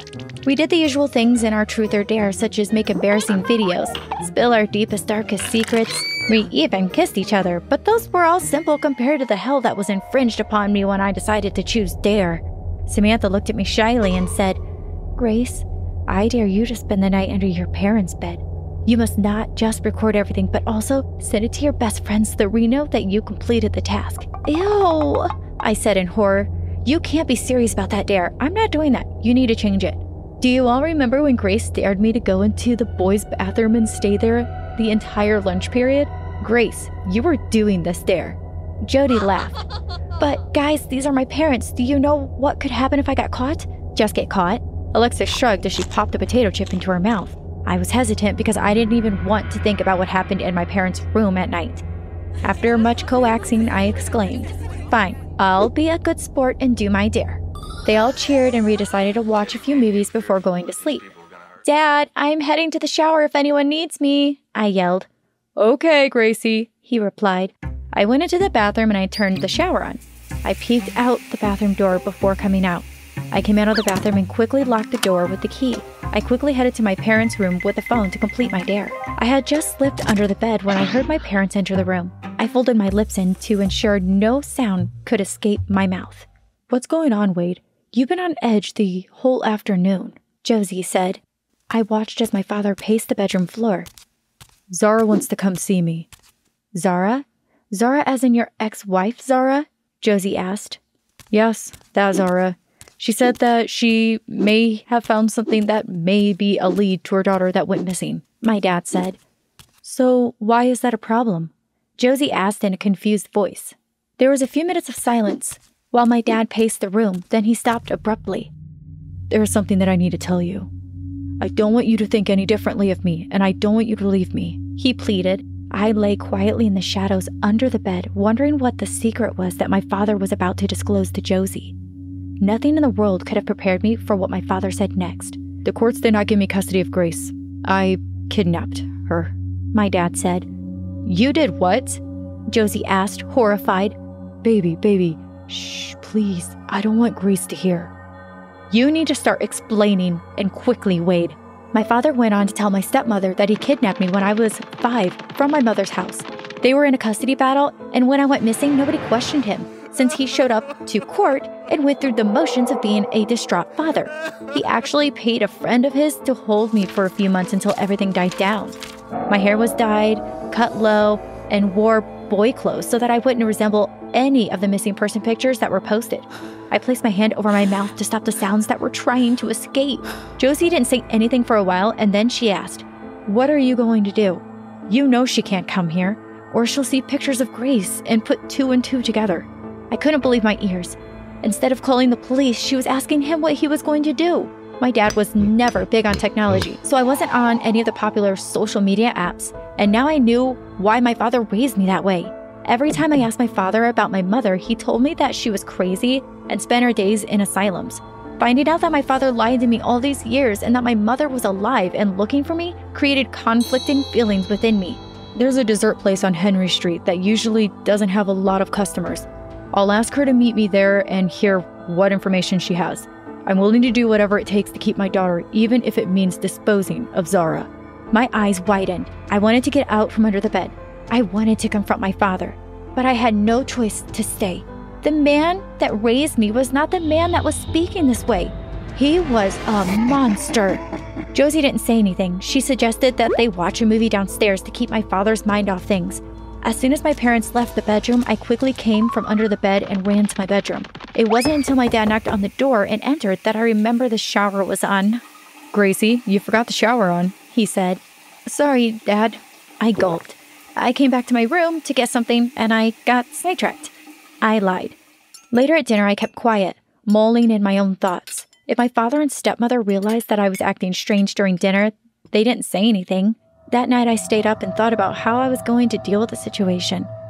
I was 15 years old, which meant that my dad kept me from my mother for 10 years. How was that even possible?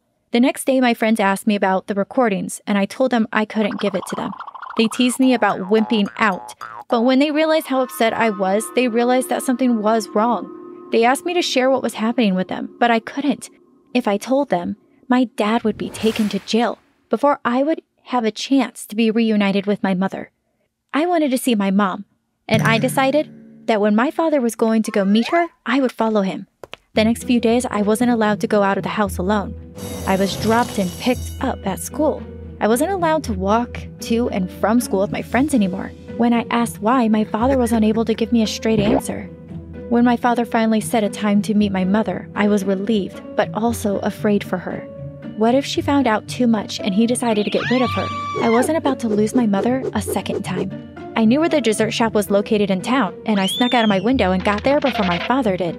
I ordered a donut so that I wouldn't catch any prying eyes as to why I was lurking in the shop. I sat in the innermost part of the shop with a cap on and a newspaper held open in front of me as though I was reading it, and I waited. About 20 minutes later, a shadow fell over me, and a familiar voice came from the other side of the paper. "Hi, Grace," Josie said.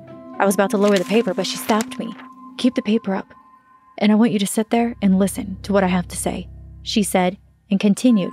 "I suspected that you heard the secret that your father disclosed to me the other night in the bedroom. The past few days, you've avoided your father and I when possible. I decided to check the security cameras, and I saw you sneaking in and out of our room. I erased the footage so your father wouldn't know. I admire your spunk for wanting to come down here and meet your mother, and probably save her from whatever demise your father has for her. But what you are doing is dangerous, and you should not be here."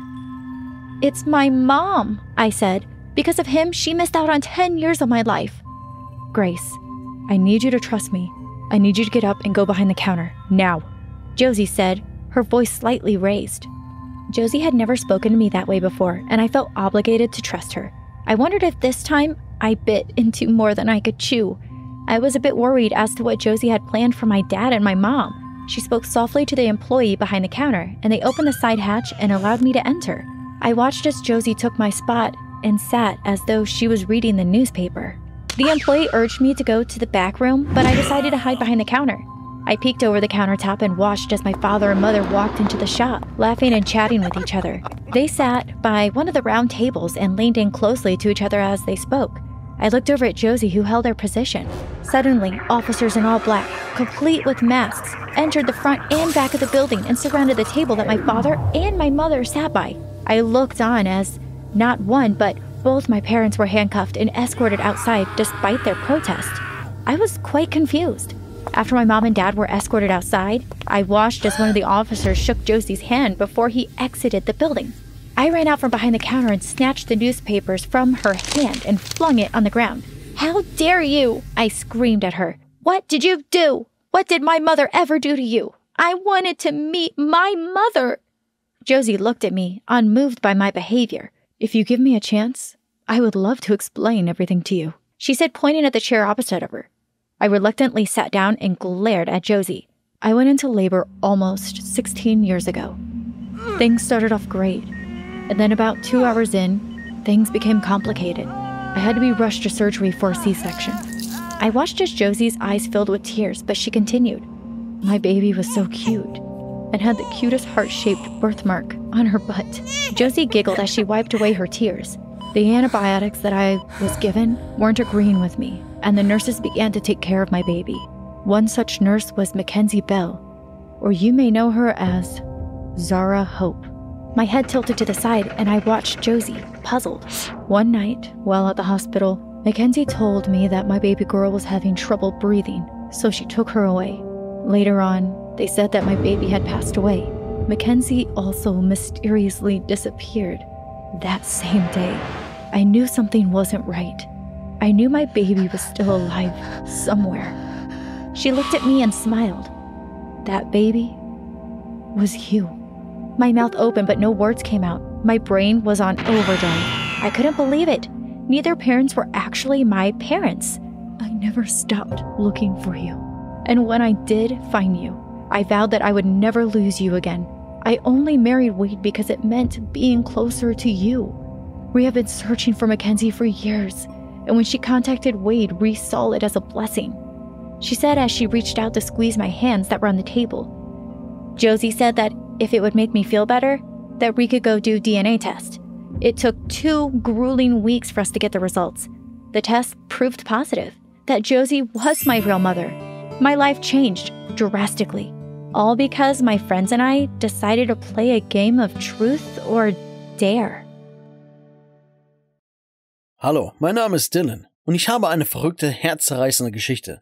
Aber ich überlasse es euch, das zu beurteilen. Bevor ich beginne, drückt bitte den Gefällt mir und Abonnieren-Button und vergesst nicht, die Benachrichtigungsglocke für weitere tolle Geschichten zu aktivieren. Ich bin 17 und lebte alleine mit meiner Mutter, seit ich 7 Jahre alt war, weil meine Eltern sich getrennt haben. Ich erinnere mich, dass wir eine wirklich glückliche Familie waren und dann packte mein Vater eines Tages seine Koffer und ging. Ich habe überhaupt nichts mehr von ihm gesehen oder gehört.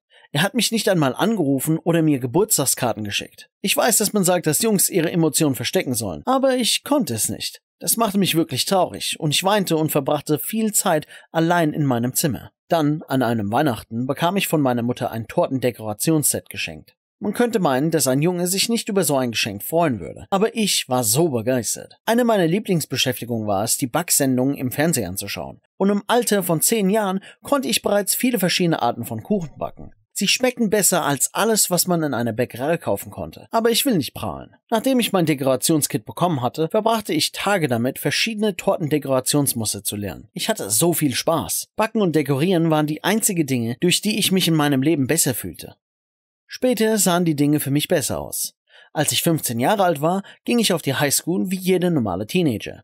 Aber ich hatte einen Teilzeitjob in einem Restaurant. Ich war eine Art Praktikant und musste dem Konditor folgen und lernen, was er tat. Ich brauchte das für meinen Lebenslauf, weil ich mich für ein Stipendium an einer der besten Konditorenschule des Landes beworben hatte. Wenn ich es schaffen würde, könnte ich die Highschool früher verlassen und direkt dorthin gehen. Wenn ich die Schule verließ, wäre ich ein qualifizierender Konditor und könnte mein Leben damit verbringen, das zu tun, was ich am meisten liebe. Meine Mutter und ich hatten auch eine tolle Beziehung zueinander. Es war fast so, als ob sie meine Schwester wäre. Wir konnten über alles lachen, und als ich älter wurde, haben wir immer gelacht und uns gegenseitig Streiche gespielt. Ich liebte es, ihre Streiche zu spielen, sie aufzunehmen und ihre Reaktion auf meinen YouTube-Kanal hochzuladen. Eines Abends kam ich vorher von der Arbeit nach Hause und ich dachte mir den perfekten Streich aus. Ich baute die Kamera im Wohnzimmer auf und wartete, bis sie nach Hause kam. Sobald sie durch die Tür kam, sagte ich, »Mom, bitte reg dich nicht auf. Ich habe eine sehr beunruhigende Nachricht.« »Was ist denn los, Schatz?« fragte sie und sah besorgt aus. »Es geht um meine Freundin. Ich glaube, sie ist schwanger«, antwortete ich. Sie keuchte. »Aber Dylan, du hast doch gar keine Freundin.« »Habe ich doch. Ich habe dir nur nie von ihr erzählt. Wir gehen jetzt seit ungefähr 6 Monaten miteinander aus«, erwiderte ich. 6 Monaten? Und du hast sie schon geschwängert? Ich dachte, ich hätte dich besser erzogen als das«, schrie sie. Sie zog ihre Schuhe aus und begann mir auf den Kopf zu schlagen. Mom, es ist nur ein Streich, ich habe keine Freundin«, sagte ich, und wir lachten beide, bis wir weinten. Das war ein Hit bei meinen Abonnenten. Ich glaube, das war das letzte Mal, dass ich wirklich glücklich war. Etwa 1 Monat später wendete sich das Blatt zum Schlechten. Eines Abends arbeitete ich bis spät in die Nacht im Restaurant und mein Chef kam mit einem strengen Gesichtsausdruck herein. »Da ist jemand für dich am Telefon«, sagte er. Er sah verärgert aus, weil wir keine Anrufe auf dem Firmentelefon entgegennehmen durften. Ich fragte mich, warum diese Person nicht stattdessen einfach meine Handynummer wählte. Ich wusch mir die Hände und ging zum Hörer. »Hallo?«, sagte ich. »Wir haben deine Mutter«, sagte eine schroffe Mannstimme am anderen Ende. »Was soll das heißen?«, fragte ich. »Wir werden ihr etwas antun, wenn du nicht bald kommst«, sagte er. »Was wollt ihr von mir? Wo sind Sie?«, fragte ich. Er gab mir eine Adresse, die 2 Blocks entfernt war, und erinnerte mich daran, dass er meine Mutter etwas antun würde, wenn ich nicht schnell genug dorthin käme. Ich hatte keine Zeit zum Nachdenken, und mein Herz raste. Ich hatte bereits meinen Vater verloren, und ich konnte mir nicht vorstellen, auch noch meine Mutter zu verlieren. Ich sagte nichts zu meinem Chef und rannte aus dem Restaurant, bis ich die Adresse erreichte, die mir der Mann am Telefon genannt hatte. Ich schaute mich um und sah niemanden. Die Straße war frei und ich stand nur vor einem seltsamen Tor. Plötzlich öffnete sie sich und ein alter Mann in einem dreiteiligen Anzug kam heraus. Ich weiß nicht, warum ich es tat, aber ich erhob meine Faust und schlug auf ihn ein. »Wo ist meine Mutter?«, schrie ich, als der Mann vor Schmerzen zu Boden fiel. Dann kam eine Frau aus der Tür und begann zu schreien. »Mein Opa! Mein Großvater! Was haben Sie mit ihm gemacht? Ich werde Sie dafür verhaften lassen. Ich rufe die Polizei«, sagte sie. Mir wurde klar, dass ich einen großen Fehler begangen hatte, und ich fragte mich, ob ich zur falschen Adresse gegangen war. Ich konnte nichts anderes tun, als so schnell wie möglich zu rennen. Ich rannte und rannte bis zu meiner Haustür. Ich öffnete schnell die Tür und schloss sie hinter mir. Ich schaute mich im Wohnzimmer um und meine Mutter saß da und sah seelenruhig fern. »Mom, du bist in Sicherheit. Ich habe mich so erschrocken. Was machst du denn hier? Haben sie dich gehen lassen? Ich habe mir solche Sorgen gemacht«, sagte ich, während ich zitterte.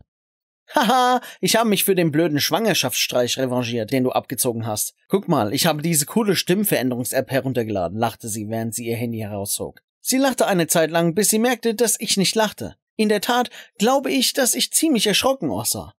»Was ist denn los, Schatz? Es war doch nur ein kleiner Streich.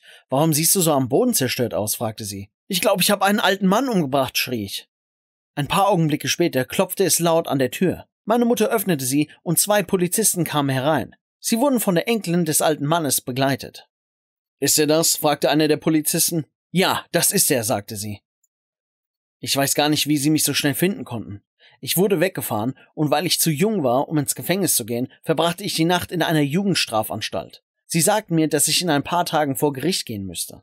Ich weiß, dass meine Mutter, während ich dort drin war, versuchte zu erklären, dass es alles ein Missverständnis gewesen sei. Sie durfte mich einmal vor dem Gerichtstermin besuchen. Im Gericht erfuhr ich, dass der alte Mann nicht gestorben war und dass er in einem stabilen Zustand war.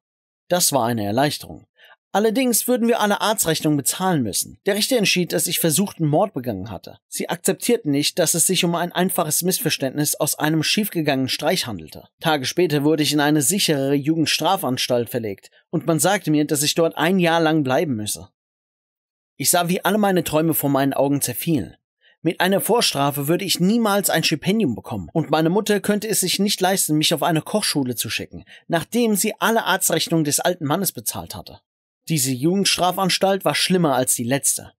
Die Jungs da drinnen waren hart und sie saßen dort für sehr schwere Verbrechen ein, wie bewaffneten Raubüberfall, Waffenbesitz und sogar Mord. Ich glaube, ich passte überhaupt nicht hinein. Und innerhalb der ersten Tage wurde ich schrecklich behandelt. Ich geriet sogar in eine Schlägerei. Und das passierte folgendermaßen. Ich saß eines Morgens in der Cafeteria und aß ein furchtbares Frühstück. Es war Toast und wieder irgendeine breiige Substanz. Ein Typ namens Hayden kam und setzte sich neben mich. »Hey, warum überlässt du mir nicht das Essen?« sagte er. »Du hast dein eigenes«, antwortete ich. Er fing an zu lachen und rief dann seinen Freund Brandon herbei. »Du glaubst also, du kannst zu uns sagen, was du willst?« »Wir haben hier das Sagen, weißt du?«, sagte er, während er mein Tablett auf den Boden warf. Wir gerieten in einen riesigen Streit, und während ich mit dem Gesicht auf den Boden gedrückt wurde, hörte und spürte ich, wie jemand die Jungs von mir schubste. Ich dachte, es wäre einer der Wärter, aber es war keiner. Tatsächlich weiß ich nicht einmal, wo die Wärter waren und warum sie nicht ein Auge auf uns geworfen haben. »Geht es dir gut?«, hörte ich eine Stimme sagen, und ich rollte mich auf den Rücken. Es war ein Typ namens José. Ich hatte schon ein paar Mal mit ihm gesprochen, aber wir waren keine Freunde. Ich weiß nicht, warum er beschloss, mich an diesem Tag zu retten, aber ich bin dankbar, dass er es tat. Wisst ihr, José war Teil einer der gefährlichsten Gangs in unserem Staat. Als er verhaftet wurde, legte sich niemand hier mit ihm an, weil sie Angst hatten. Alles, was José tun musste, war ein Telefonanruf, um das Leben von jemandem komplett auf den Kopf zu stellen. Nach diesem Tag nahm er mich sozusagen unter seine Fittiche. Es waren noch 2 andere Mitglieder seiner Gang im selben Zentrum wie wir. Wir hielten zusammen und konnten uns gegenseitig beschützen. Es war ein hartes Jahr, aber sie haben es definitiv leichter gemacht. José und ich wurden zur gleichen Zeit entlassen. Ich war erleichtert, denn das bedeutete, dass ich wenigstens einen Freund da draußen haben würde. Auch wenn ich frei war, war das Leben schwierig. Ich konnte meinen Job im Restaurant nicht zurückbekommen und ich hatte meine Stipendiumsmöglichkeit verloren. Ich wollte nicht wieder zur Schule gehen, also habe ich versucht, einen Job zu finden, um zu Hause zu helfen. Meine Mutter ging es nicht besonders gut und sie konnte kaum die Rechnung und die Miete zahlen. Es gelang mir, einen Job als Regaleinräumer in einem kleinen Supermarkt zu finden, aber ich verdiente nicht viel Geld. Dann, eines Tages nach der Arbeit, rief José mich an und fragte mich, ob ich etwas mit ihm unternehmen wolle. Ich stimmte zu und suchte ihn in seine Nachbarschaft auf. Er saß auf der Motorhaube eines Autos vor einem kleinen Haus. Es standen mindestens 10 Mitglieder seiner Gang herum. »Hey, ist es so lange her? Wie ist es dir ergangen, Mann?« fragte er, während einen Stapel $100-Scheine zählte. »Wow, wo hast du das alles her?« fragte ich. »Naja, ich werde mir nicht so einen blöden Job wie du suchen. Mein Lebensstil bringt viel mehr ein. Ich muss nur aufpassen, dass ich nicht erwischt werde«, lachte er. Er erklärte, dass sein Lebensstil zwar nicht der beste war, aber er ernährte seine Familie und schickte alle seine Geschwister zur Schule. »Warum gibst du deinen Job nicht auf und kommst zu mir? Ich zeig dir, wie es läuft«, sagte er. Da bin ich mir nicht so sicher«, antwortete ich. »Du wirst in einer Woche über $1000 verdienen. Ich verspreche es«, antwortete er. Ich beschloss, dass ich nichts zu verlieren hatte. Ich war es leid, ein trauriges, erbärmliches Leben zu führen. Ich dachte, dass ich vielleicht eine Zeit lang illegale Dinge tun und Geld sparen könnte, um eine Kochschule zu besuchen. Wenn ich dann einen ehrlichen Job hatte, könnte ich mein Bestes geben, um alles wieder gut zu machen, was ich falsch gemacht hatte. »Okay, ich bin dabei«, sagte ich. Seitdem wurde ich in Josés Gang eingeweiht. Mein erster Auftrag war es, mit 2 anderen Mitgliedern der Bande einen Lebensmittelladen auszurauben. Es war aufregend, weil wir alle Masken trugen und ich mich wie in einem Film fühlte. Da wurde mir klar, dass ich einen Nervenkitzel dabei empfand, solche Verbrechen zu begehen. Ich habe mein Bestes gegeben, um niemanden zu verletzen, und es hat mir Spaß gemacht, danach das Geld zu zählen. Ich habe schon eine Menge Geld gespart und manchmal bin ich nicht so begeistert von dem Leben, das ich jetzt führe. Es ist unehrlich. Niemand beschließt jemals, dass er ein Krimineller werden will. Aber mein trauriges Leben hatte mich genau in diese Richtung geschickt. Ich kann nicht glauben, dass alles mit einem Telefonanruf begann. Ich hoffe, dass ich eines Tages in der Lage sein werde, damit aufzuhören. Und ich werde es all denen zurückgeben, die ich bestohlen habe. Ich hoffe nur, dass sie in der Lage sein werden, mir zu verzeihen. My parents were so rich and loved themselves so much that they even built a statue of themselves. We had everything money could buy and more. I had like a zillion toys, and I even had my own theme park. But I was never interested in their splashy lifestyle. I've always had a curious mind. Like, for example, I couldn't get my mind off what was behind that red door that Mom and Dad forbid me from opening. So sometimes I would just sit and look at it. Samantha, you must be the only child on this planet who sits and gazes at a door when you have a room filled with toys. Well, I was wondering if maybe I could look through the peeping hole just once. But you know the rules, Samantha. Please? Fine, just one peek. I'm counting till 5. Okay, time's up. No matter how much my parents wanted me to be like the other kids, fun and playful, I couldn't help but question everything around me. Like, why are ants so tiny? Or why do we all have 2 legs and not 5? Even my teachers didn't get me. Okay, class, let's spell because. Betty eats cold apples under a suey elephant. Yes, Samantha. Why does Betty eat cold apples under an elephant? Oh, Samantha, you're the special one, aren't you? I didn't care how people looked at me because I knew I was meant for something great. And then one day, when I was around 10, I discovered my passion after watching Mira, the Royal Detective. I wanted to be just like her. My parents even got me my very own detective magnifying glass, but they instantly regretted it during one of their lavish parties. Instead of dressing up in a frilly dress taking selfies like the other girls, I walked around with my detective costume and magnifying glass. And as I was searching for clues to unravel anything mysterious, my detective skills took me into Mr. Shaquille's bag. He worked with my parents, and oh boy was I surprised to find out what he had inside. Excuse me, sir. What are you doing with this? You inquisitive little girl. What are you doing in my bag? And bring back my teddy. He acted like a little baby the way he hugged the teddy. It was hilarious. And then Mom and Dad took my hand. That is enough, young lady. Are you trying to ruin our party? I was just playing my favorite game, Dad. Give me that! No more detective games for you, young lady! But Mom, that's what I love doing. Enough! My parents locked me in my room for the rest of the party. I felt such a burning rage towards them, and what they didn't know is that I knew how to unlock my room door with my hairpin, something I've been practicing for when I become a real detective. I checked if the coast was clear and slid my way downstairs, and no, I was not going back to the party. Since my parents took away my magnifying glass, I was gonna go into the forbidden door. And once I unlocked the red door with my hairpin, I was shocked to find a tall shelf with lots of files. I was so disappointed. I was hoping to find a room full of candy or diamonds or something interesting since I was never allowed in here. And then suddenly, a photograph fell off from one of the files. And when I picked it up, it was a picture of a young girl who looked like she was my age. Why did my parents have a picture of a strange girl? While I was studying the picture, I heard footsteps, so I quickly closed the door and switched off the light, waiting for the person to go away.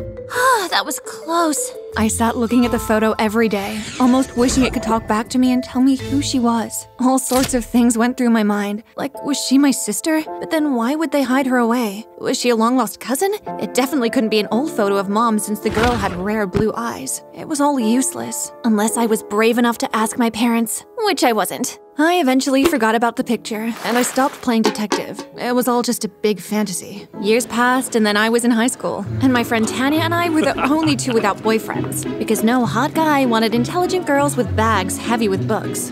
Oh, if only. I know, but they will never go for us because we're too smart for them. I usually snapped out of drooling over hot guys, but my friend Tanya, well, she was so desperate for love that she even stalked the football captain on Facebook, pretending to be some hot supermodel. So, does the captain want to meet you in real life yet? No, you know that can't happen. With my big teeth, small eyes, and pimply face, who would ever like me?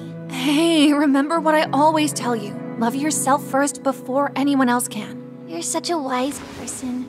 Thank you. I had deep love for Tanya. We only met in high school, but it felt like we'd known each other for a lifetime. I usually took a bus home with Tanya after school, but this time around my parents were waiting for me, because apparently they wanted to celebrate some business deal Dad made. Our lives are going to be even more perfect now, but we already have so much. Money can never be enough, my dear Sammy. Once you get the taste of making your own money one day, you will want more and more. Dad sounded so absurd, and then when the waitress came to take our order, my parents froze, and so did I, because her eyes looked exactly like the girl from the picture I found years ago.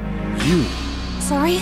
We actually should get going. But I didn't take— Samantha, come on, let's go. My parents pulled me with them, and the girl looked so confused, and so was I. What was that about? Nothing, dear. I just felt a little sick, that's all. You're lying. I'm not 5 years old anymore. You two freaked out when you saw that girl. Samantha, when we tell you it's nothing, it is nothing. Now please shush. I felt so upset with my parents. They were definitely hiding something, and I was ready to put on my detective cap again and get back into the secret room. The next morning, I pretended to be sick. Sammy, it's getting late. It's time for school. I don't feel so good.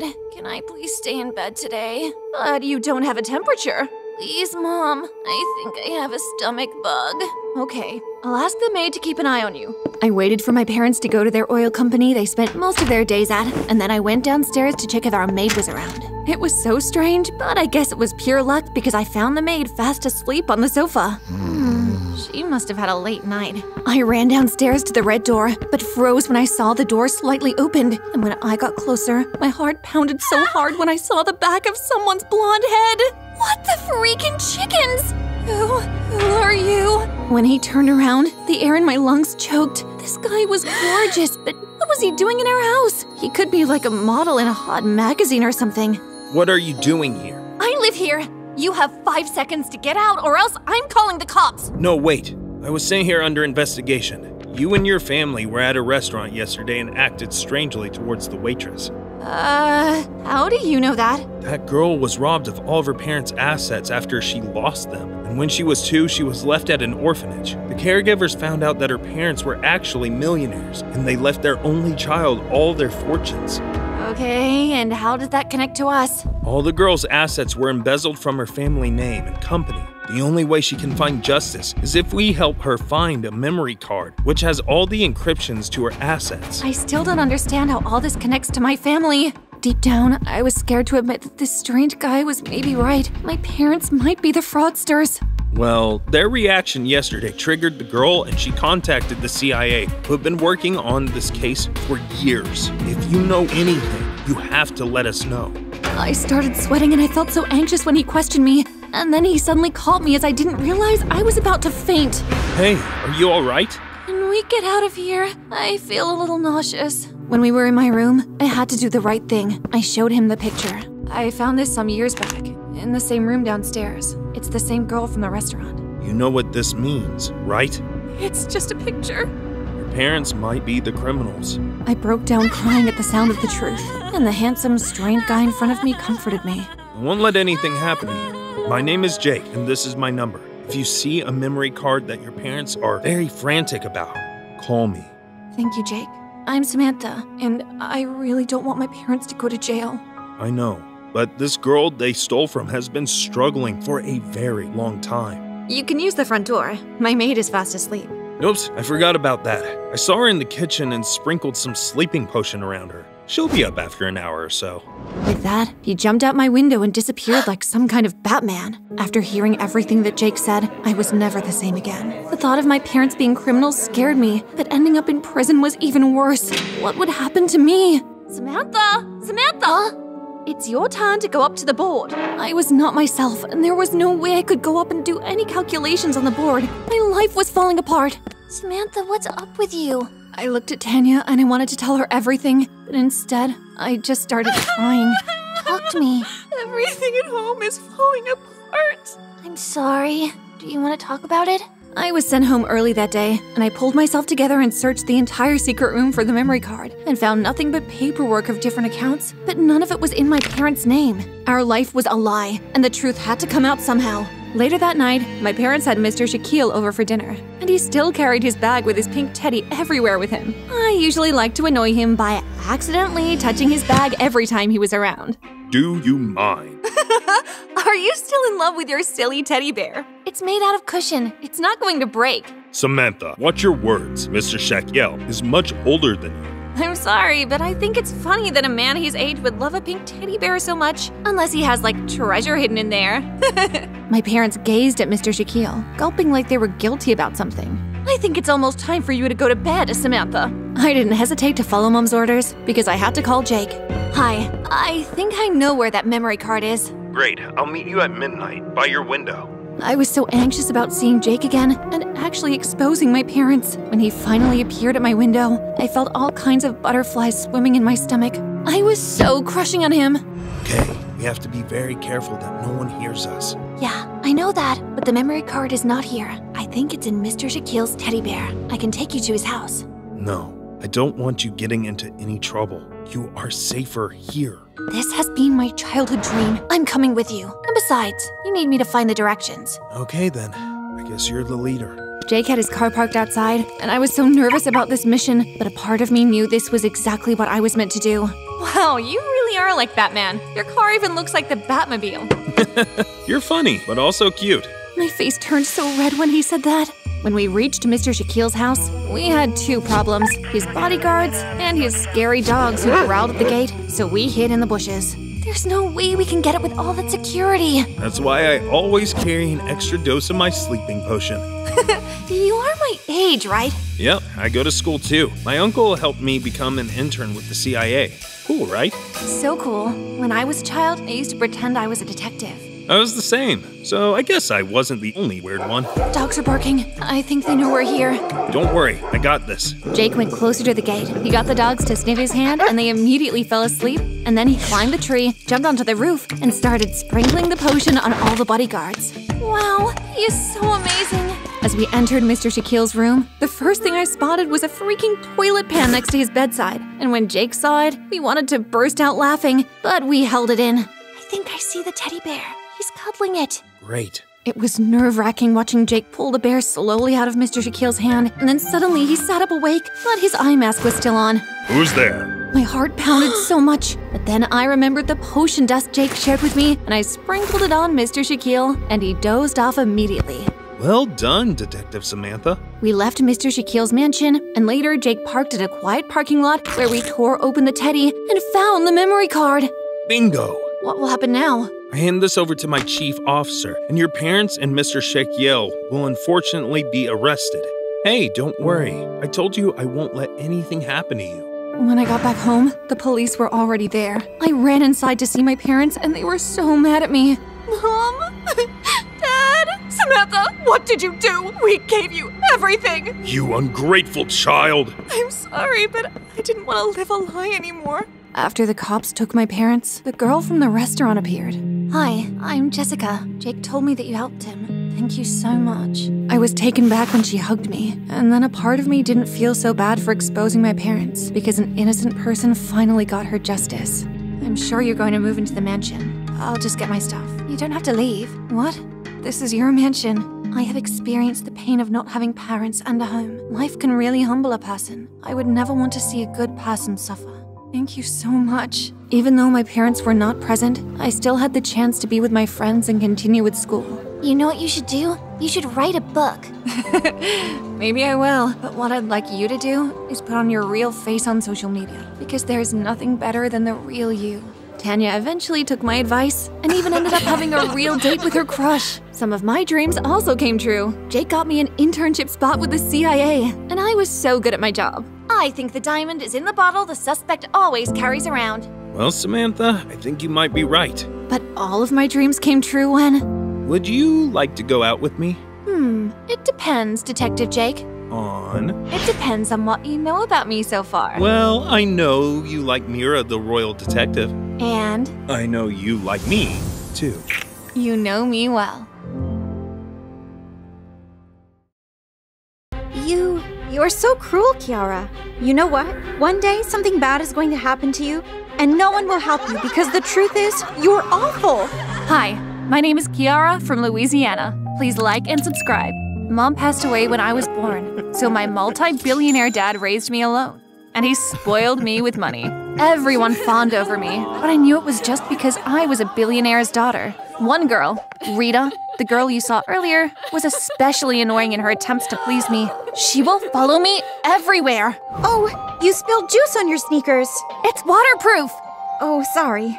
People would say she was super nice, but I thought she was too fake and itched to be rid of her. So when I invited her to my 17th birthday party and was about to cut the cake, I stepped up to her and pulled off her wig. Look, guys! Rita's hair is actually 2 inches long! All the kids in the neighborhood were there, including her crush, Derek. Her face went red, and she uttered those words of doom to me. She stopped visiting and talking to me after that, but that was a score for me. While I pretended to be the happiest outside, at home, I was lonely. Dad wasn't always around, and I didn't want to socialize with the maids, so I kept busy on social media. One afternoon, I read a viral tweet about a bank robbery that happened that day in Louisiana. The robbers were being sought by the police. I barely had time to think about it because my bedroom door burst open just then.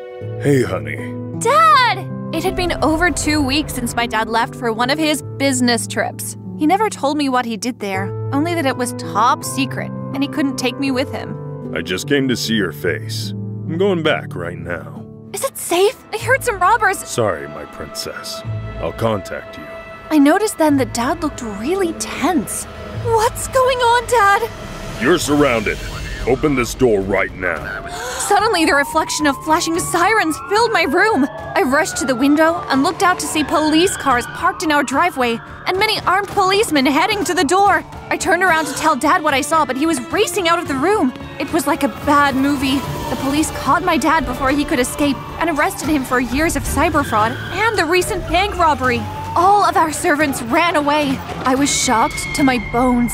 I couldn't believe Dad was a criminal. I stayed up all night in the house alone and in tears, wishing for the first time that I had a friend, even if it was just a weirdo like Rita.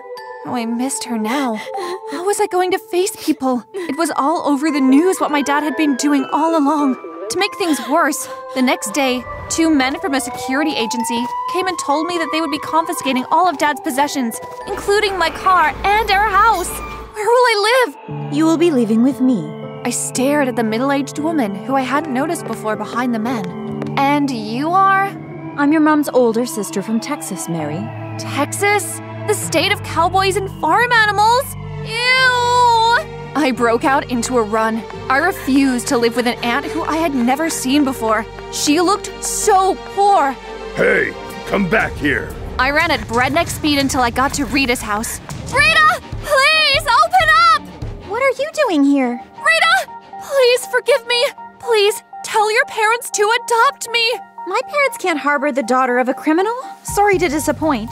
I probably deserved what she said to me, but there was no way I was going back to the house with that woman waiting to take me to Texas of all places. I wandered aimlessly for an hour until I found myself at the park. Tired, I sat on the bench and soon dozed off.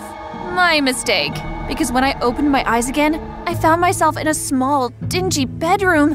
Where am I? The woman who called herself my aunt appeared at the doorway. You're finally awake. Welcome to Texas. What? I was at the park in Louisiana last time I remembered. She told me they had searched for me and found me asleep on a bench there. Because of her work, she had to return to Texas today, so with the help of those security agents, I was bundled into her car, and to their surprise, I remained asleep all the way there. Take me back, right now! Kiara, you should be grateful for this opportunity to change scenery. She was right. If Rita could act that way towards me, what would the rest of the kids in the neighborhood do? Everyone would be making fun of me. Can I get something to eat? Sure. Soon, she served me a tray of food that I couldn't make out what it was. What is this? White bean soup. This is a meal for peasants. Half bread is better than none. Left with no choice, I ate the meal, but vowed to order something more befitting in the morning. But in the morning, when I tried to order breakfast from a nearby breakfast delivery, I found out that the credit card Dad gave me had been blocked. How could I live in poverty? For days, I stayed holed up in my tiny room. Aunt Mary would go back to work and come back to find me in the same position. Sometimes I rejected her peasant food. Your food has gone cold. The food is beneath me. If it's so bad, why don't you find work to do so you can earn money to afford your favorite meals? I wasn't born to work. I knew I gave her a really tough time, but I was so mad at how my world had turned upside down, I couldn't see anything else. Until one stormy night. Ah! I hate storms! Aunt Mary! I came across her sleeping on the floor in the living room. Hey, why are you on the floor? Go to your bedroom. You're sleeping in it. That's your bedroom. You left it for me? I hadn't bothered to explore the house, so I had no idea it was the only bedroom here. But why would she do that? She had nothing to gain from me. You're sleeping on the floor here for me to sleep on the bed? Why did you bring me here when you're not even comfortable? You're my precious niece. Would you prefer I left you to be taken to a foster home? Tears filled my eyes. All along I had been a brat to her when she had actually done me a favor by showing up. I doubted I would have survived in a foster home. I vowed to be a better niece to Aunt Mary from then on and help her out. So the next day, I went with her to meet Mr. and Mrs. Smith, the couple she worked for in their mansion, and apply for a part-time job. Ma'am, sir, I would also love to work here part-time. Great, we are in need of another hand in the kitchen. Thank God it was not the farm. The wages they proposed to pay was nothing like what my dad gave me on a weekly basis, but at least I was earning it legally. On my first day of work, I dressed in one of the few designer clothes Aunt Mary had packed for me. As I made my way to the mansion, I passed a plainly dressed girl who had her back to me and was shoveling mud from an empty ranch into a wheelbarrow like a pro. The next second, I felt something wet and sticky land on my back. Mud! It was mud on my Dior shirt! Are you blind? Do you know how much this shirt cost? She turned around to face me, and I almost lost my footing. She was so beautiful. Bright green eyes, dark hair with bangs, a leanly built figure, and even though she was quite tall, I could tell she and I would be around the same age. Sorry, Princess, I don't have eyes at the back of my head. But when she spoke, my awestruck state shattered and I regained my temper. Oh, you dare to insult me after what you did? Hey, stop barking. Who wears a Dior shirt to work anyway? She even had the gulls to look amused. You witch! I rushed toward the ranch to grab some mud and throw it right back at her top. But when I looked in her eyes again, I just couldn't do it. Thank your stars, I can't bear to touch mud. Ooh, scary. Ah! She was infuriating! After my event with the silly girl, I cleaned the kitchen and went on to do my last task for the day, serve the Smiths dinner. On getting to the dining room, I froze when I saw who sat at the dining table with Mr. and Mrs. Smith. The mud girl! She had cleaned up all the dirt and wore fresh clothes, but there was no mistaking her. She gave me a huge smirk when our eyes met. Oh, Kiara, have you met our daughter Mia? Come closer and say hi. Don't be shy. Yes, Kiara, come say hi. Hi, Mia. Panicking inwardly, I quickly set the table and served their food, afraid she was going to spill everything about how I had spoken to her and get me fired. But all she did was bore holes into the side of my head with her piercing green eyes until I left. Gosh, did she not know it was rude to stare? Later, when I came to clean up the dining table, Mrs. Smith sat alone with a smile on her face to announce that Mia had chosen me to be her help. That's not a problem, right? No, ma'am. Inside, I boiled with anger. The spoiled brat wanted me to be her personal maid so she could torture me. Good. So go upstairs and let her tell you what she expects of you. I climbed the stairs to her room like it was haunted. Hello? Her room was much bigger and well decorated than mine back at the mansion. I was a girl of her class shoveling mud. Is this some kind of joke? Turning me into your personal slave? Correction, assistant. That's just... She stood up from the chair she was sitting on, and I felt the words dry in my throat as she leaned over me. Call it anything you want. I intend to double your pay in 2 weeks if you are good. But if this cranky attitude is what I have to put up with, then please leave. Of course I couldn't leave, and from the triumphant smirk on her pretty face, she knew this too. What do you want me to do for you? And can you give me some space? Does being this close bother you? Why should I? You just smell a lot like dirty mud. It was a lie, but I wasn't going to let her win. Your task is to do whatever I ask of you. First, you'll stand there and sing until I fall asleep. Only then can you leave. Could this get any crazier? Seeing as I had no choice, I began to sing a song that could hopefully give her nightmares. Soon, I was hearing soft snores, and when I snuck a peek at her, she was sound asleep, looking like an angel. A beautiful angel of evil. Later, I couldn't sleep when I thought of all the humiliating things she would tell me to do. What if she treated me the way I had treated Rita? It came to me then that I had been very wrong with what I had done to Rita. If I could be scared of being treated the same way, it means I had dished Rita a meal I couldn't take.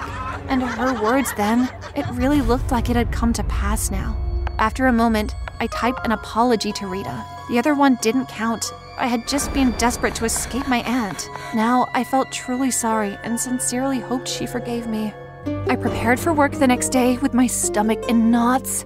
Kiara, don't be so scared. Mia is a very good girl. She treats every servant with respect. Well, maybe every servant but me. Our front door was pushed open, and there, dazzling in the morning sun, was Mia. Howdy, Kiara. You're late. Morning, Miss Mary. And so my life as Mia's personal maid began.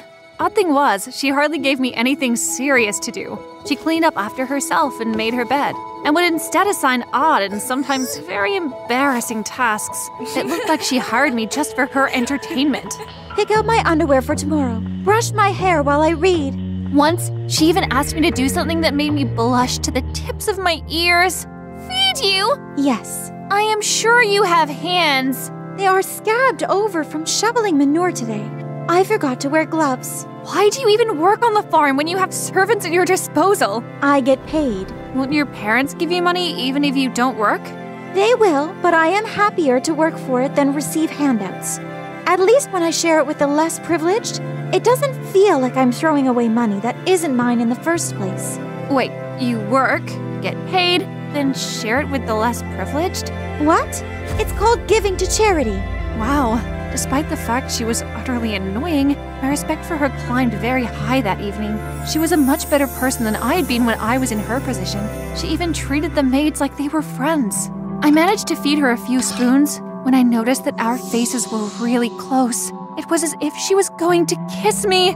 I need to go. Kiara! I did my best to avoid Mia after that day. I needed to sort out all the confusing feelings she was making me feel. Thankfully, she didn't bother me either. I focused on helping Aunt Mary out on the farm. One day, I was throwing feed into the fish pond when I heard a growl behind me. It was a bull of monstrous size, pawing the ground. It looked like it was about to charge at me.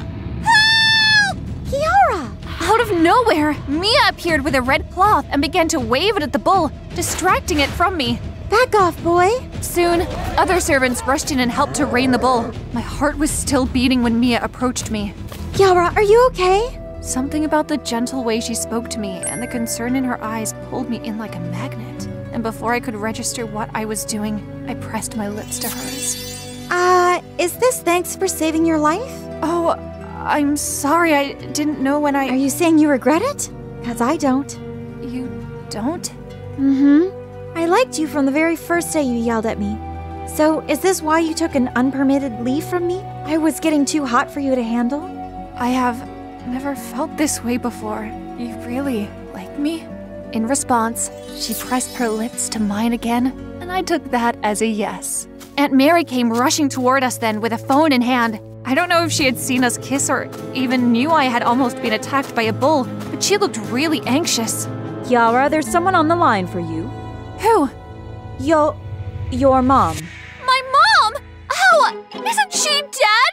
Hello, my name is Sky, and I'm from New York. Please like and subscribe to find out how my 15th birthday wish ruined my life. When I was 5, I woke up to find my mother kneeling by my bed. A voodoo doll was on my chest, and Mom had her hands over the doll, chanting some strange words. I screamed and sat up from my bed. What are you doing, Mommy? Sit still, child, otherwise the magic won't work. The voodoo doll was creeping me out, so I grabbed it and threw it across the room. Mom gasped and raised her hand as if to slap me. You foolish girl! Why did you do that? Now we'll never be able to fix your ugly face. What do you mean you're scaring me, Mommy? I was trying to take away that ugliness and put it in the doll. The fortune teller said it worked. Do you know how much I paid for it? Now it's ruined and you're going to be ugly forever. With that, she picked up the doll and left the room, slamming the door behind her. I cried and couldn't sleep all night thinking about how scary Mom was acting. I grew up convinced that Mom hated me because she never missed a chance to pick on me and remind me how ugly I was. I had crooked teeth and got braces as soon as I joined high school. My vision was terrible, so I had to wear thick glasses that covered half my face. One time, when I was in 2nd grade, my Aunt Patty and my baby cousin Nessa came to visit. At night, I was woken up by Nessa crying uncontrollably. I went to her room to check and found her all alone. I called out for Aunt Patty, but she didn't respond. I picked up Nessa to comfort her, but I stepped on one of her toys, tripped, and fell on my back with baby Nessa. She wasn't hurt, but she started crying even louder in panic. Just then, Mom walked in and picked her up. What's wrong with you, Sky? Are you trying to kill your cousin because she's prettier than you? It's not like that. I tried to pick her up and then I fell. That's a lie. I saw you trying to hurt her. Get out of my sight now. But Mom, I said now. I bolted out the door and bumped into Auntie at the door. I hugged her tightly, crying. I'm so sorry, Aunt Patty. I didn't mean to drop Nessa. Please believe me. Hey, calm down, sweetheart. Tell me what happened.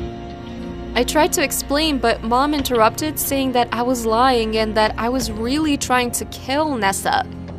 Aunt Patty wiped my tears and comforted me as Mom sneered at us and kept warning Aunt Patty not to trust me. My mom was the worst, you guys. As you can imagine, I wasn't very popular at school. I only had 2 friends, Ken and Maggie. We had been friends since middle school and were inseparable. Lately, I'd started to notice Ken stealing glances, and whenever I caught him staring, he'd blush and stammer. It was so obvious he was crushing on me. Ken was really cute, but I had my eyes on Brandon, the hottest boy in our class. Brandon only ever talked to me when he wanted me to do his homework, and I did do it for a while until Ken convinced me not to anymore. I decided that Ken was right. I'd had enough of Brandon using me, so guess what I did? One day, I waited for him to hand me his math homework, and I threw his book so high in the air, it hit the ceiling. Hey, what did you do that for? I'm tired of being your servant. You can do your own homework from now on. You're gonna regret this. You're lucky I even let you touch my books. He collected his books and stormed out of class. Little did I know, I was going to regret what I'd just done. Every day, after spending the whole day ogling Brandon, I'd go home and write in my secret diary about all the fantasies I had about him.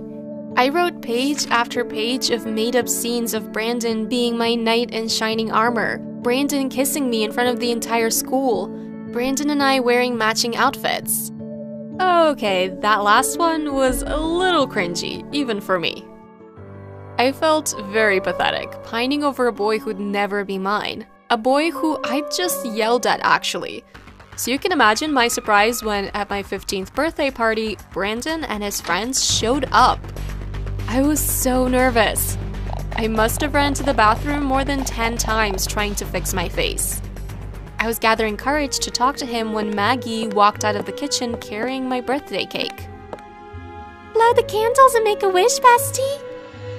I was so excited to make my wish, but as soon as I blew the candles, someone pushed my face into the cake and everyone started laughing and taking photos and recording videos. I looked ghastly with cake all over my already messy hair and giant ugly glasses. Oh my god, I didn't know it was possible for her to get even uglier. What a freak. All the kids laughed even louder. Embarrassed, I ran to my bedroom and locked myself in the bathroom. Ken followed me and stood outside my bathroom door, begging me to come out. He sat on my bed waiting, but he finally gave up and left. After a while, I came out to get my diary and read it because it always made me feel better, but it wasn't where I'd left it. I frantically looked for it and was about to go into full panic mode when I saw it behind the door. How did it even get there? The only other person who'd been in my room was Ken. But he'd never touched my diary.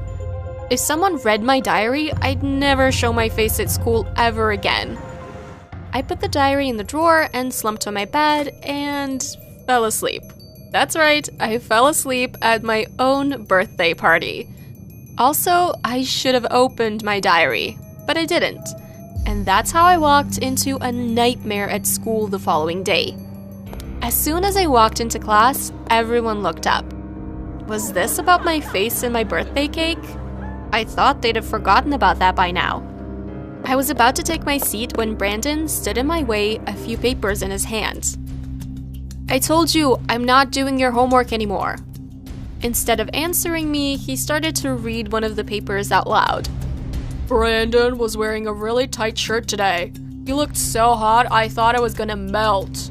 As he went on, half laughing and half reading, I came to a horrible realization. The papers he was holding were from my diary. I tried to grab them from him, but he held them higher and continued to read. On my 15th birthday, I wish to kiss Brandon just once. His voice was high-pitched. I guess he was trying to sound like me? That was my birthday wish, and now Brandon was reading it out loud in front of the whole class.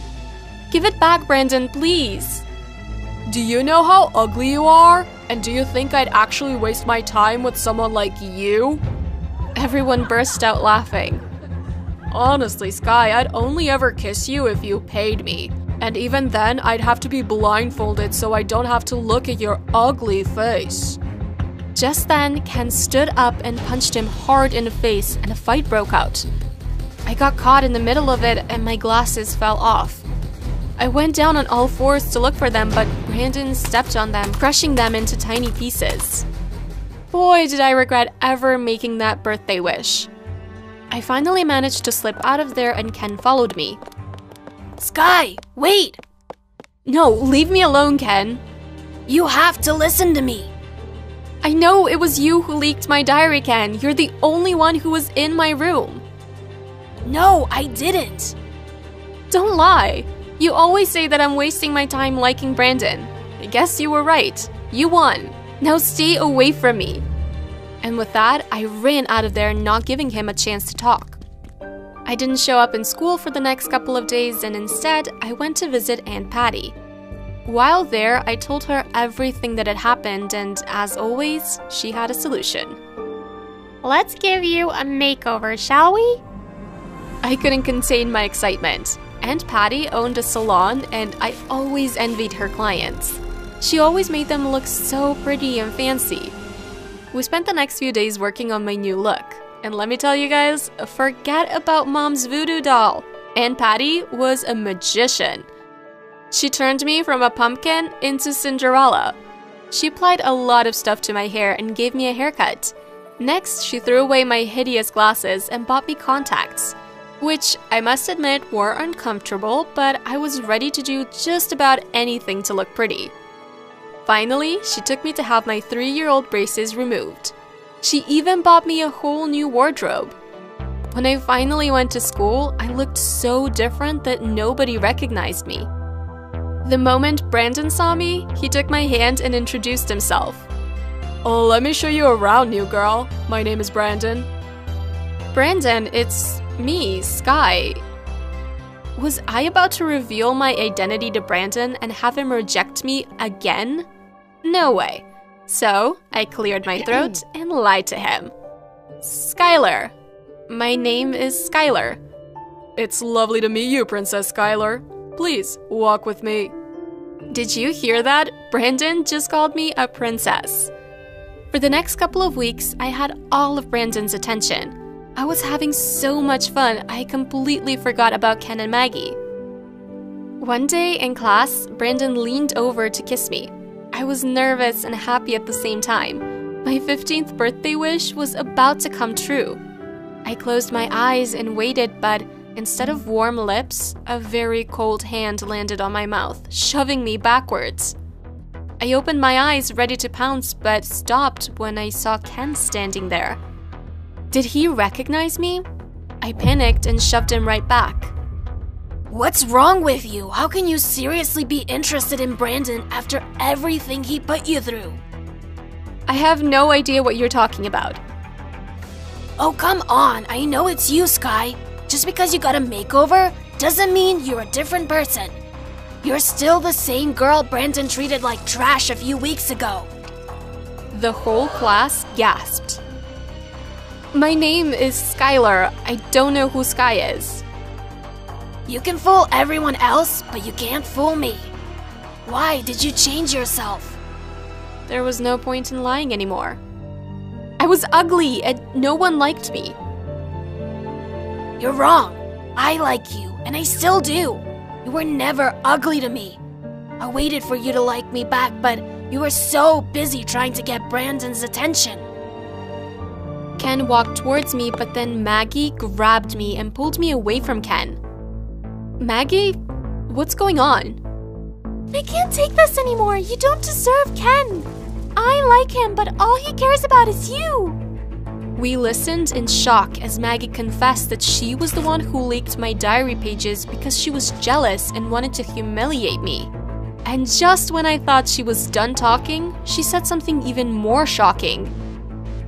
When you came back all glammed up, I made a deal with Brandon. I paid him to distract you. I turned to Brandon. You knew it was me this whole time? Don't look at me like that. You came back looking smoking hot. Also, how could I say no to money? You're disgusting. Oh, please, don't pretend like you didn't enjoy it. I couldn't believe how arrogant Brandon was. What did I ever see in him? I took Ken's hand, but Brandon grabbed me and pulled me to him. Where are you going, princess? We're not done yet. Are you seriously choosing this lame guy over me? I pushed him away and looked him dead in the eye. I'm still the ugly Sky that you humiliated weeks ago. Come on now, princess. You could never be that ugly chick. You know I don't hang around those kinds of people. Now come closer and let me grant you your birthday wish. He tried to kiss me, but I slapped him hard and stamped on his foot. Stay far away from me. I took Ken's hand again and we walked out of class. I had no idea where we were going, but I was too happy to care.